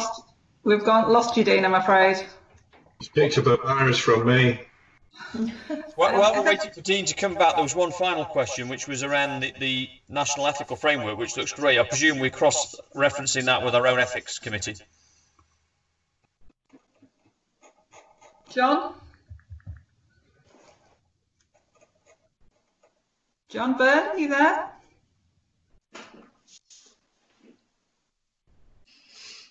Oh, we seem to have lost John. We'll just pause that one for now, Francis. We'll get an answer shortly. Has anybody got anything else they want to ask, Lynn or Michelle? Yeah, Sharon, it's Peter here. Can I just, yeah, I know I've asked it before about, but what is there any view about what the longer term or medium to longer term requirement is for the Nightingale Hospital in Harrogate? I know it's currently sort of not in use, but is it going to be staying there maybe in case there's a second peak, or is it going to be stood down? What's the medium-term position on that, to your knowledge? I think at the moment there's no clear decision being made yet, Peter. The idea is that they're going to keep it there just in case there is how high the second peak is, and then take it from there. But it's got an extended lease anyway to the NHS, so. But it will be just as it is, and then they'll say if they may use it for other cases, other conditions, as they're trying to clear some of the backlog from the acute sector. But at the moment, it's remaining where it is, just in case of the second peak for COVID. Yeah, sensible. Okay, thank you. Anything else, Peter? Sorry, Chair. I think Dean, it's a shame Dean's gone. I think Dean was going to mention something about the estates and the facilities, and we're doing quite a lot of work on that at the moment, or should I say Pete is. So it might be helpful at some point to pick that up, maybe when Dean's back, because it's about how we reschedule the room layouts of Trust HQ and others of our bases, which Pete and the team are on with doing. So maybe we do need to pick that up when Dean comes back. So I think that's the way that question was headed. No, that's fine. I seem to have lost John as well from my list. So when John comes back, we'll also pick up Francis's question, if that's okay. In the meantime, Sharon, I'm still here. The ethics framework. On that point, I'm involved with the ethics committee, as is Hilary.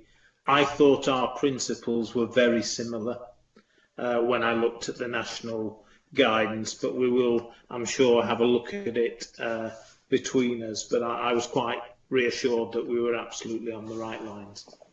Thank you. Thanks, Mike. John, do you want to reply to Francis's question? I'm sorry, I didn't catch that, Sharon. Francis, do you want to repeat your question? Well, I think John heard the question, and I think Mike's kind of answered it. I just was asking whether or not the National Ethical Framework was feeding into our ethics committee, and Mike's kind of more or less answered it, unless you wanted to add anything, John.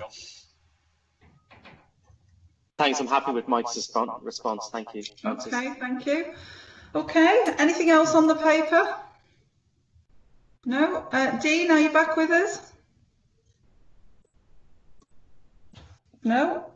Okay, well, we'll come back to, we'll just keep Dean's comment live for now. So if we can move on to item 14, which is the quality accounts. Hilary? Thank you, Chair. Yes, the annual report of quality against the mandated framework. Because of COVID, we have been informed that we don't actually have to publish until December. I think they were giving everybody more time to produce these accounts. But we were so on track with it, and it'd already been to the quality committee, that we're sticking with the timescales that we originally had. Due to COVID, there'll be no auditing of the accounts this year. We've all been informed of slight changes, but as I say, it's been to the quality committee and EMT, so it's here really for the board to hopefully ratify today.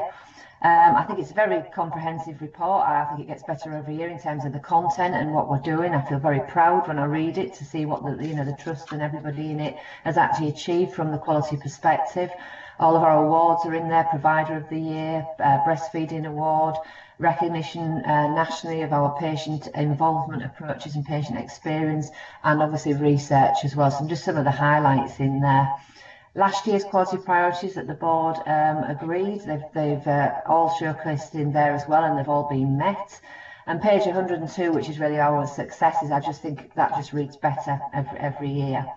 Obviously open it to comments and get some feedback from the board on it, and once the board have ratified it, we do need to present it to the governors, and we're trying to keep it on track so that it's published in a timely way. I personally feel December's far too far down the road. We'll be in a different place by then, so I'm glad that we've been able to get these to where they are at the moment, to be able to bring them to the board today.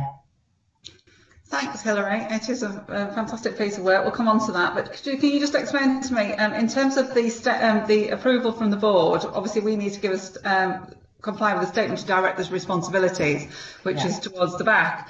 And obviously some of that hasn't been done yet. So obviously the Council of Governors hasn't been consulted yet. And I know we're waiting for some feedback. But can someone just fill us in on the Head of Internal Audit's opinion, which is one of the things we need to satisfy ourselves of before we ratify this? Well, we got the draft Head of Internal Audit opinion yesterday at the Audit Committee Chair, and he gave good assurance. Okay, so how's it going to work, Hilary? If there are other suggested amendments, etc., if we've approved it, is it coming back? So that needs to go in. I can send, we're hoping to get some comments back from the OSCs as well. We've chased the OSCs because I think it's really important to get their comments. Hull OSC have come back and said that they will try to get something to us in June when they next meet. We've not heard back from East Riding yet. So what I could do is bring back a paper that has the additional information in there, and if that's okay, rather than bringing the full account back. Yeah, I think that's fine, but I think if the board's been asked to sign it off, but it hasn't sort of completed its process yet. Yeah. But that's fine. Mike, I'll come to you as Chair of Quality Committee, because I know that Quality Committee worked on this. This is our strongest quality count yet. I'm really pleased it's been done on time. We could have waited till mid-December to have this conversation. This is a relevant conversation because it's given us a great baseline to go into 2020-21, a year when COVID has hit this country and wider. And I think we're resilient to do so because of the progress on quality assurance and quality improvement, which actually shines out of the document. So I think it's something we should be very proud of, to have a quality account this good, having such, a fairly poor one when we first started looking at them. So thank you for the work behind it. There is a little bit of updating to do in terms of opinions, but the work is there and it is strong. So I'm in a position where Quality Committee would commend and recommend this to the board, subject to one or two final amendments, which we can, as Hilary suggests, give you from her and John as they come in. But I think it's a good document. Let's use it. Let's send it to the CQC. Let's show that we're on top of our quality systems. Okay, thank you, Mike. Right, questions or comments on the paper, please? Hi, Chair, it's Francis. I'm just going to say, I support Mike. I think it's a really excellent report. I really like the style and the approach used. I think there's some great use of pictorials, which get better every day to tell the story. I think the patient stories are particularly poignant, and the one that we'd heard at board being in there, I thought was really, really good, particularly from the wife's perspective in terms of what she went through was great. I thought the comments from around the patch that we've got were very positive, with a couple of areas highlighted that obviously we need to pick up on that a couple of people have made.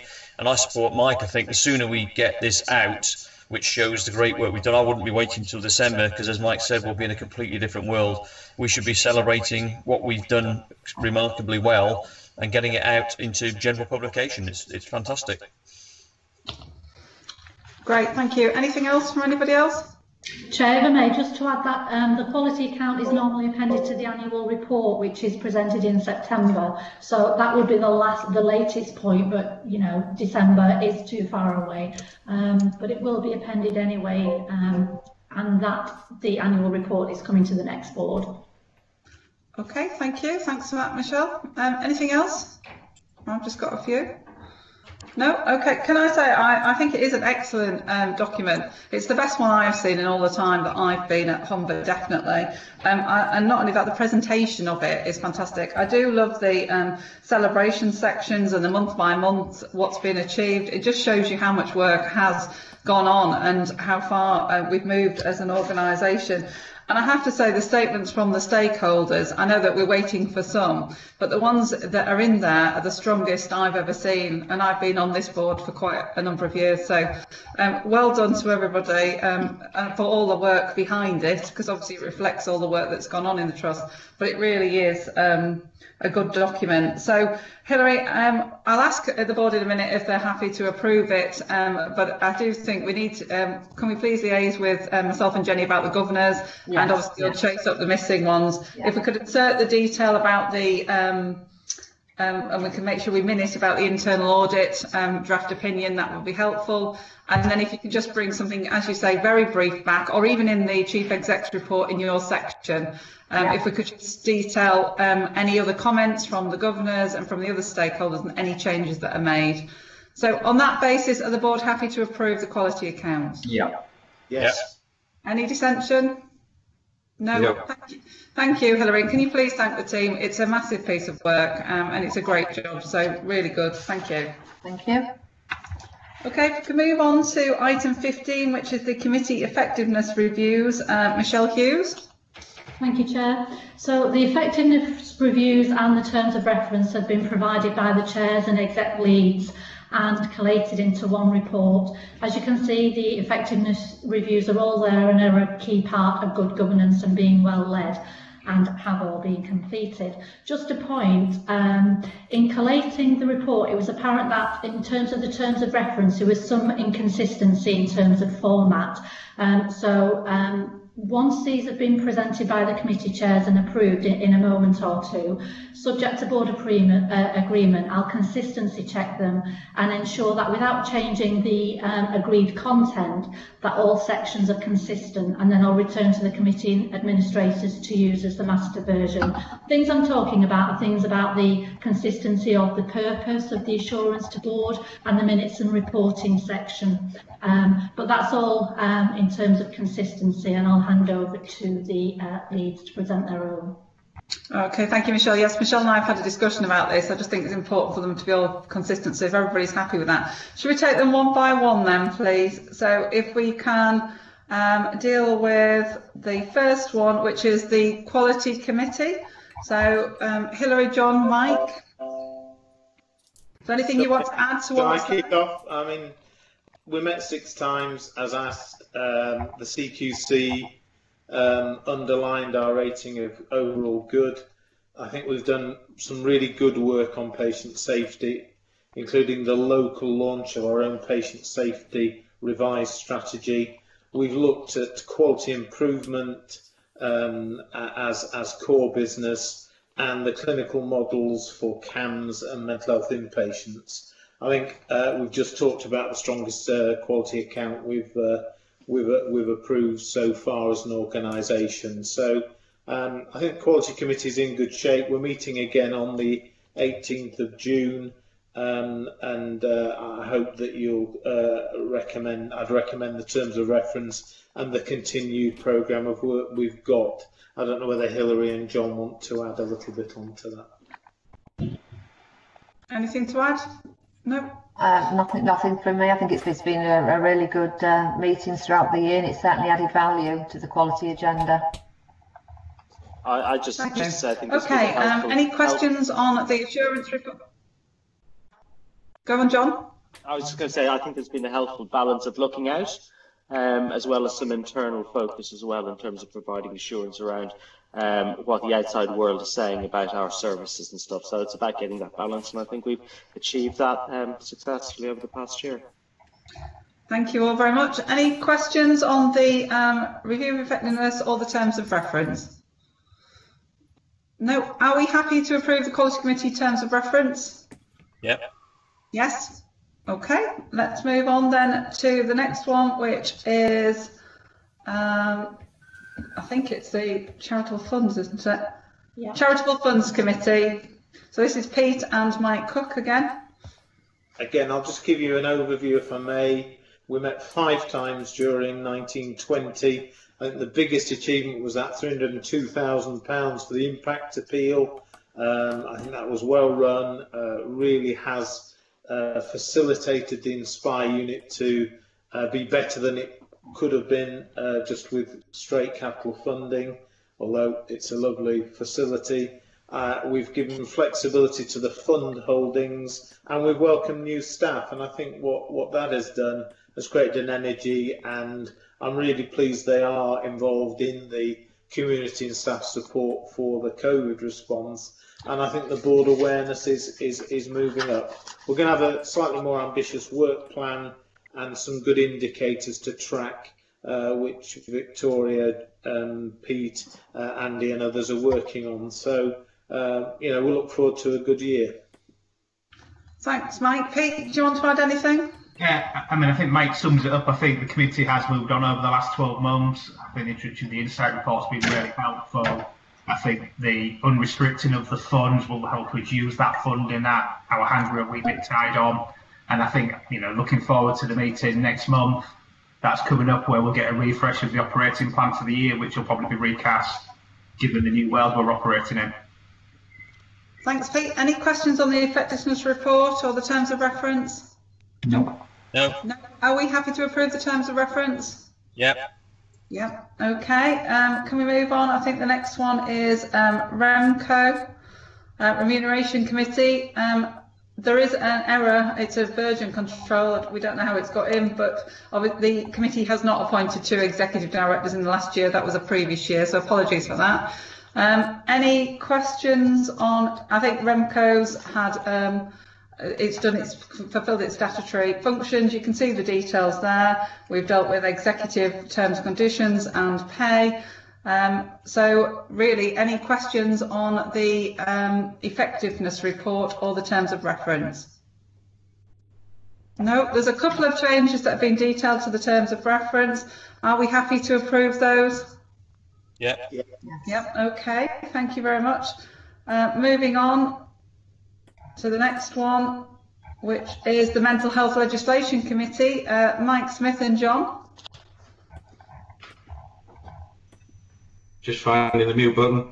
If I can go first, take it as read. A couple of highlights that you might otherwise miss is that if you look at the attendance list, we've got Laura Sheriff from the CQC attending one meeting. We'll continue to invite her. I think it's a good investment and shows transparency there.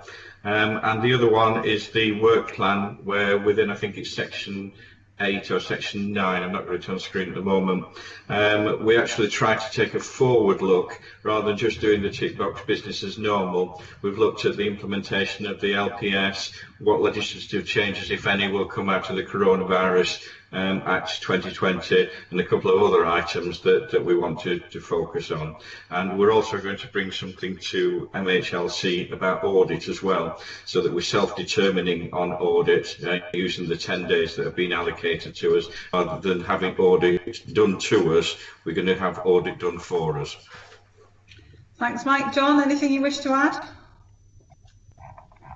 No, just to echo Mike's point. So I think it's worth noting that we've had that sort of crossover with Quality Committee and also Audit Committee because of the membership. So that it doesn't feel like it's a mental health legislation committee operating in isolation. I feel it does link in well with other subcommittees of the board. Thanks, John. I think that's a really good point, and we've deliberately put membership across the committee so that they do all join up. And I think you're right; it's a good point to make. It has worked extremely well throughout the last year, and hopefully will continue to do so. So, any questions on the review of effectiveness or the terms of reference for the Mental Health Legislation Committee? No. Are we happy to approve the terms of reference? Yes. Yeah.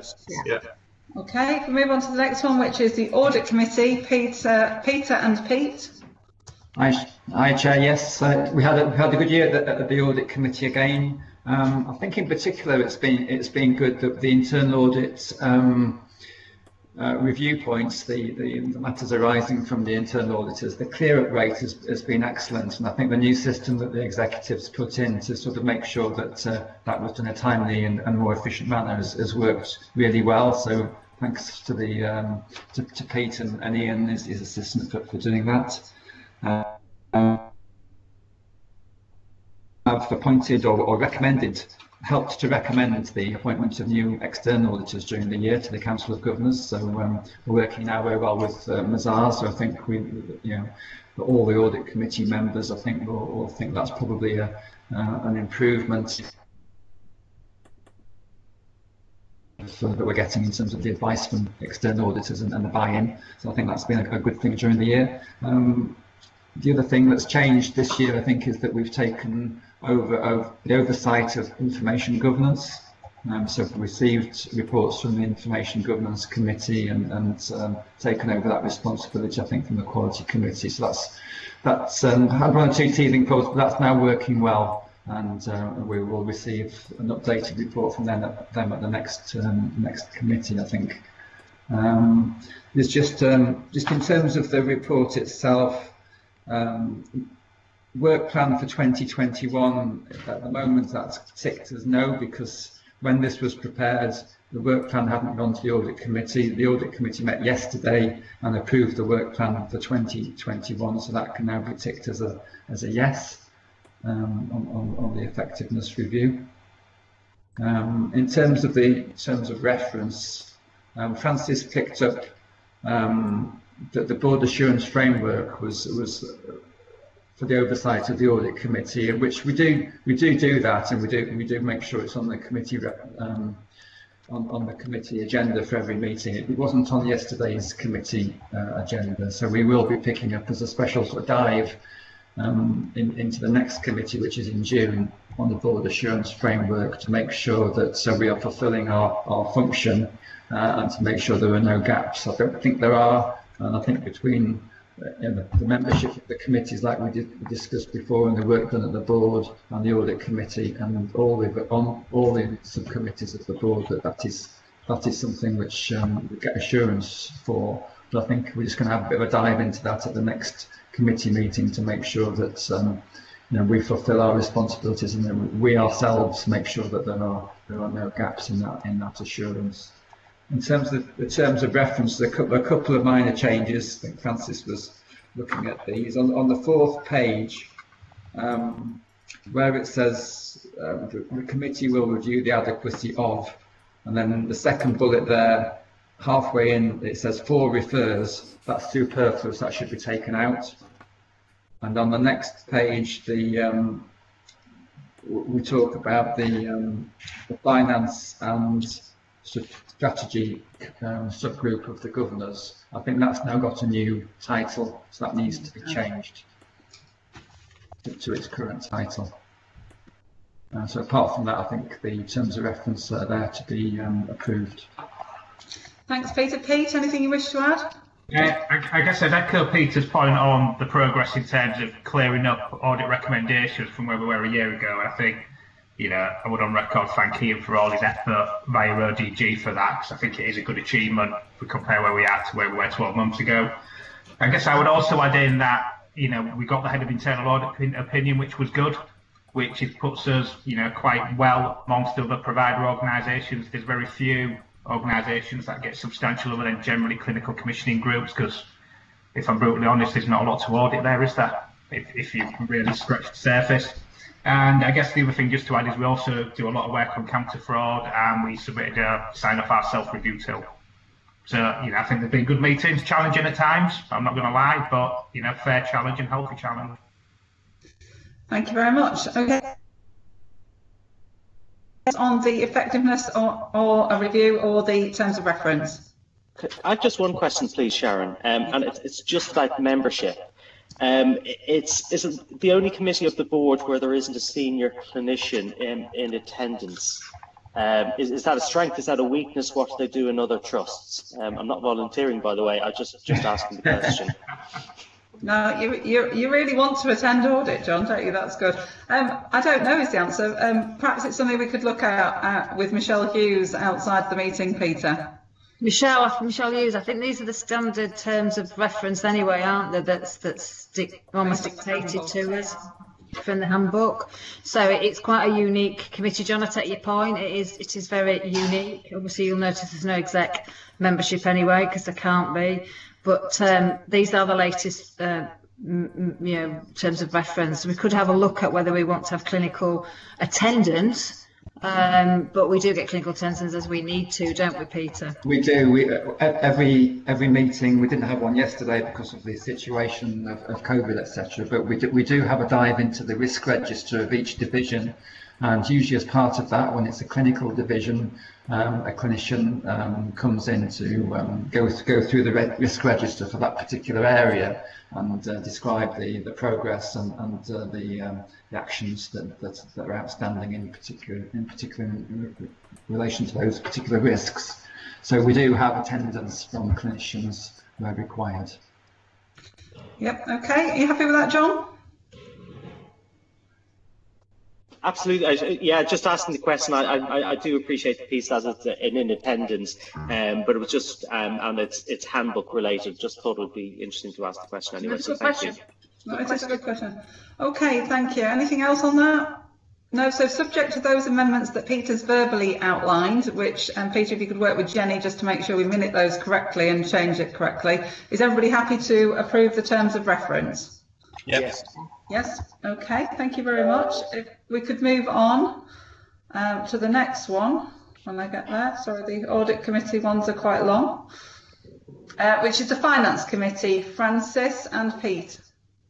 Thank you, Chair. So the report's there. I think it's a good year, and a bit like Mike with quality, I think it's reflected in the financial performance of the Trust, which has been really good this year. The committee has worked well. The right people are coming to it. From the feedback sheets we sent out, there's a couple of issues that I need to pick up on, Chair, about holding people to account for non-attendance or late papers, but we can pick that up. But it's working efficiently, effectively, and I think it's delivering good, sound, solid assurance to the board. So I'm happy with the way we're going, and happy if Pete wants to add anything. Pete, would you like to add anything? Just to say, I think finance, has been good. I guess I think just to point out that we're now moving to bi-monthly. We agreed to move to bi-monthly from monthly meetings, but they've all been helpful, challenging meetings. But I think, without that, we maybe wouldn't have got the outturn position we achieved this year. Okay, thank you very much. Any questions on the effectiveness report or the terms of reference? No. Are we happy to approve the terms of reference? Yep. Yeah. Okay, thank you very much. If we can move on to the next one, which must be workforce, I would guess. It is. Okay, so Dean, are you back with us? So Dean and Steve? Actually, Sharon, just so you know, I did this one because it was for last year. Yeah, I just wondered if Dean wanted to add anything as chair. He did say that if we couldn't hear him, Francis, you were to take this anyway. So perhaps you could start us off, Francis, please. Yeah, so the committee obviously is a relatively new committee. We've held 5 meetings. It's been developing over that period and is getting itself into a good place. And the last meeting, which was chaired by Dean, was very good and concentrated on some of the strategic issues that we're facing in terms of recruitment and vacancy. Again, there's been some good feedback saying how it has developed over the year. And that we're now getting towards the right level of discussion and challenge, and we need to just mature that as we go forward. And it was seen as being really essential anyway, but even more so with the importance of the COVID-19 pandemic and how we work with staff. So I don't know if Steve wants to add anything to that. I did pass it across Dean to make sure he was happy, and asked him if he wanted to add anything to the work plan or the ways of working next year, but he was happy with what he had agreed on the work plan with Steve and didn't want to change anything at the present time, but could review it during the year if need be. Thanks, Francis. Steve, was there anything you'd like to add? No, I'd echo everything that Francis has said about the committee. Can I just add a broader point, if I may, Sharon? You may. I guess, so I've just totaled it up. There's 90 pages of governance here, just for terms of reference for and around committees, and so many other pieces of paper that we have servicing those committees. And I just wonder, as a kind of broader point, as we look as an organisation to work differently and to utilise some of the changes that we can do, I just wonder about the level of governance that we've got in the organisation and the feeding of that beast, about how much time we spend in that and how much time we spend on development we've got the balance right. It's just a view and maybe something to kick around at a board time out. But there feels like a lot of paper that we have in the organisation, servicing committees and doing this type of work. It certainly takes up quite a lot of executives' time, I would suggest. Okay, well, we can certainly look at that. Jenny will take that as something to look at for a board development session. Certainly happy to look at that. I think it comes through in some of the feedback for this committee particularly. So yeah, okay, we can certainly look at that. Terms of reference need to come to the board every year, just because obviously the board has the way it is. But yeah, I take your point about the rest of it. We can certainly have a look at that. That's fine. Is there any questions? My copy doesn't have the terms of reference attached, but has anybody got any questions on the review of effectiveness or the terms of reference? Can you hear me, Sharon? Yeah, Dean, yes, we can. All right, thank you. Nothing more to add. I was just thank you, Francis, for taking that, who did do it, and very happy with that. Thanks, Dean. Okay, are we happy to approve the terms of reference? Yes. Yes. Okay, thank you. And then the final one, I think, is the annual review of the Trust Board. I don't think this is something we've done before. Obviously, you've all seen it because it's been around you all. Are there any comments on the effectiveness or the terms of reference? As I say, it's been around you all in advance. Can I just comment? I really think the attendance is very good at this board, and that really helps. And to be honest, the governance has been needed at the level it came in at.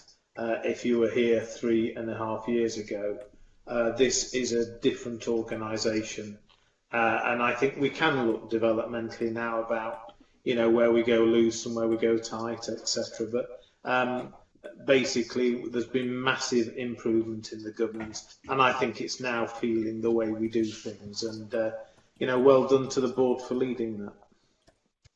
Thanks, Mike. Yes, it has been a good attendance this year. It's been improved on last year, so they're very good. Any other comments?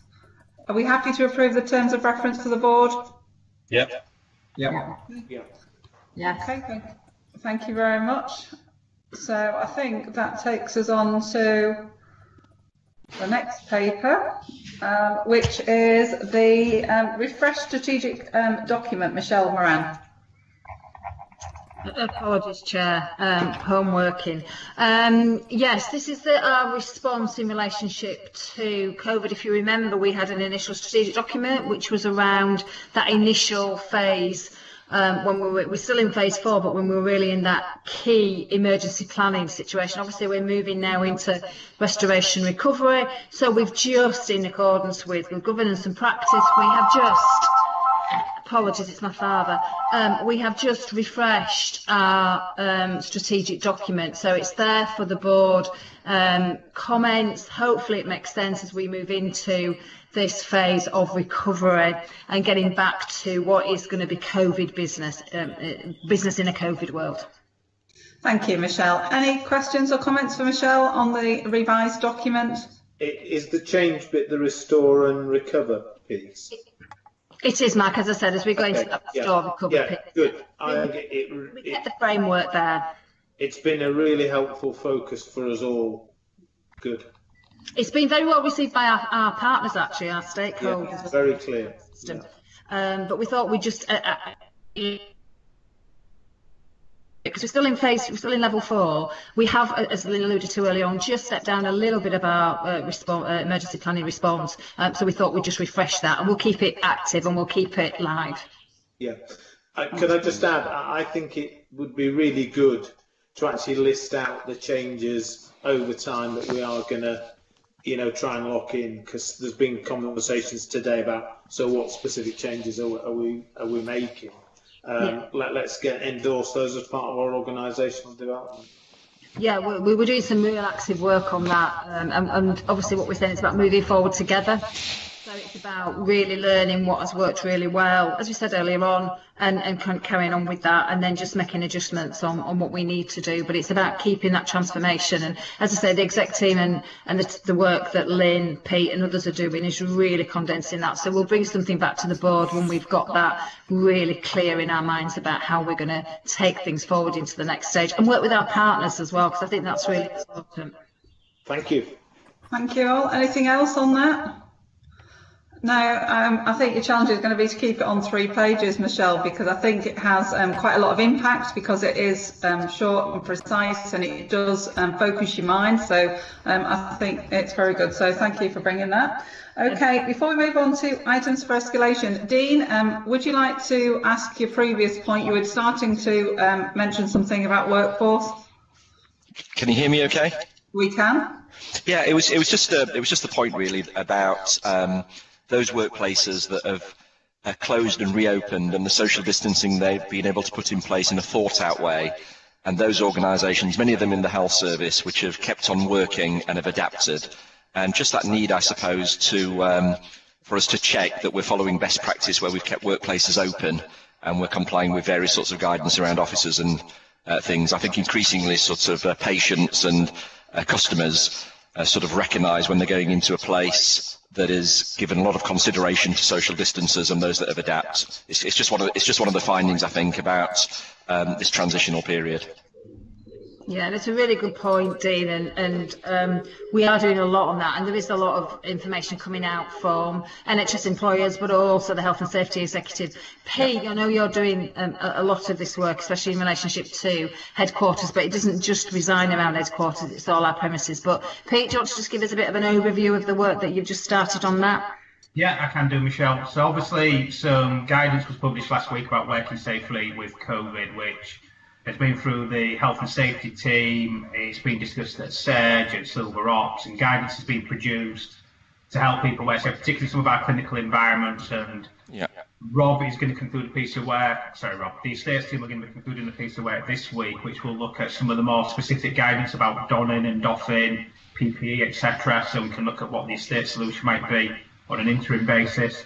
In terms of HQ, we're having a discussion at EMT Monday about how we could facilitate potentially reopening of HQ in a COVID-safe way. I mean, I won't say no more than that. Obviously, we need to discuss what we think, but that would be taking on board the guidance, safe ways of working, one-way system around the building, etc., etc. Great, thanks, Pete. Okay, thank you. So we can move to item 17, items for escalation. I'm not aware of any. Does anybody think anything needs to be escalated from the board? No. Any other business? No.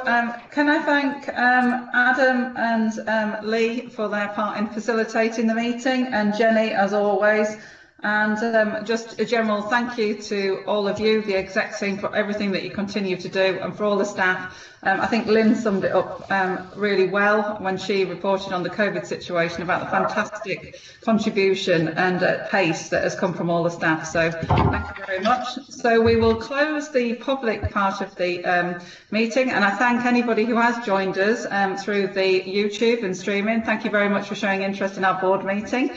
Hope you'll join us next month. We will have just a 15-minute break, board members, if that's okay, and then we will redial in on the new Skype connection that Jenny sent you for the part 2 board meeting. So let's say we'll start that at 12 o'clock, if that's okay. That's just over 15 minutes.